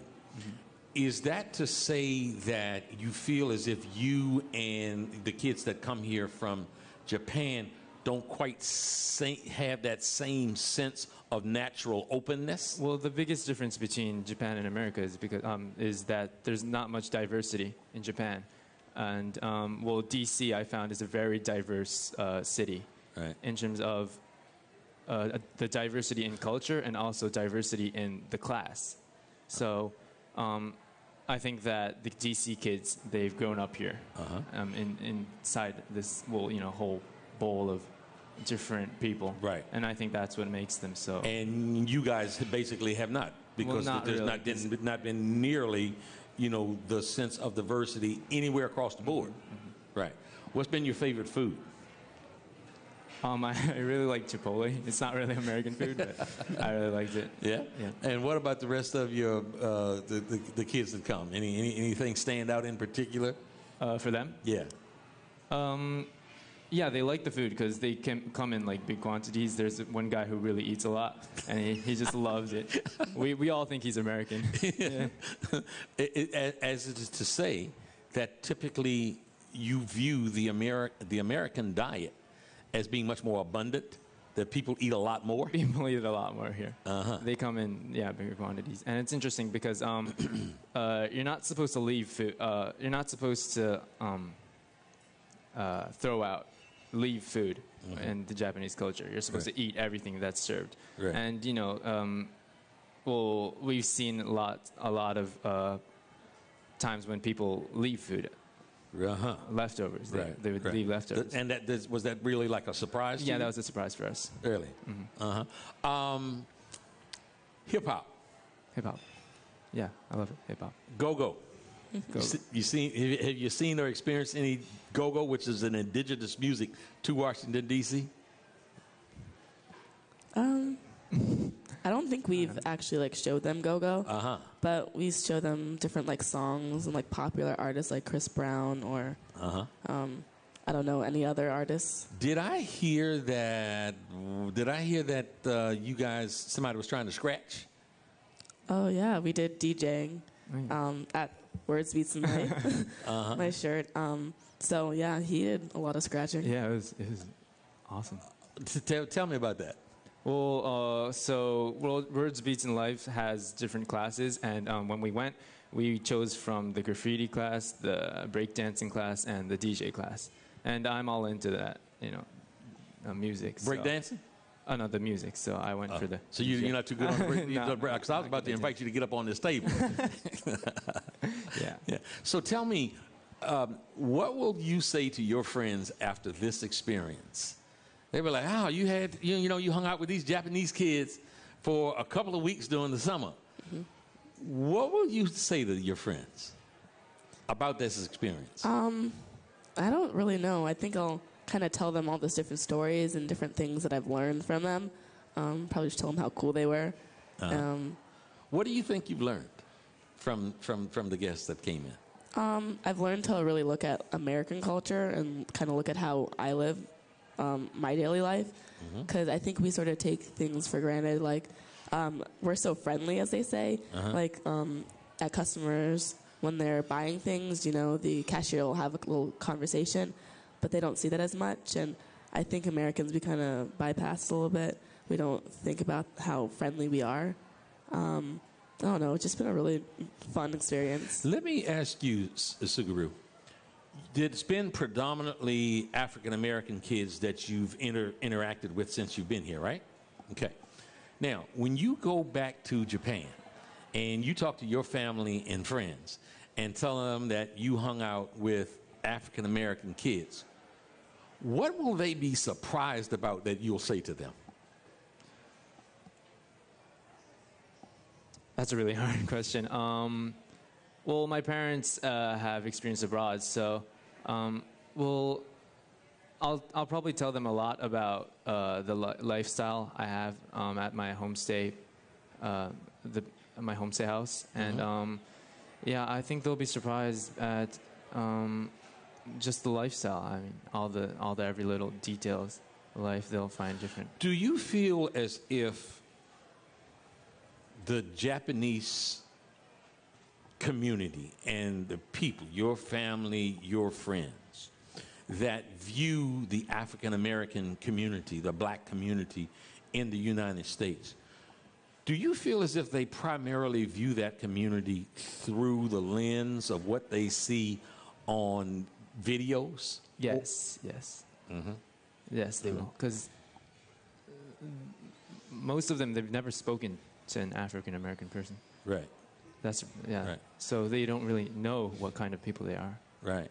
Only the people on TV shows. And I will say this, that unfortunately, that too many of the videos, the hip hop, the gangster rap, and all the rest, depict African American life in a very unflattering form.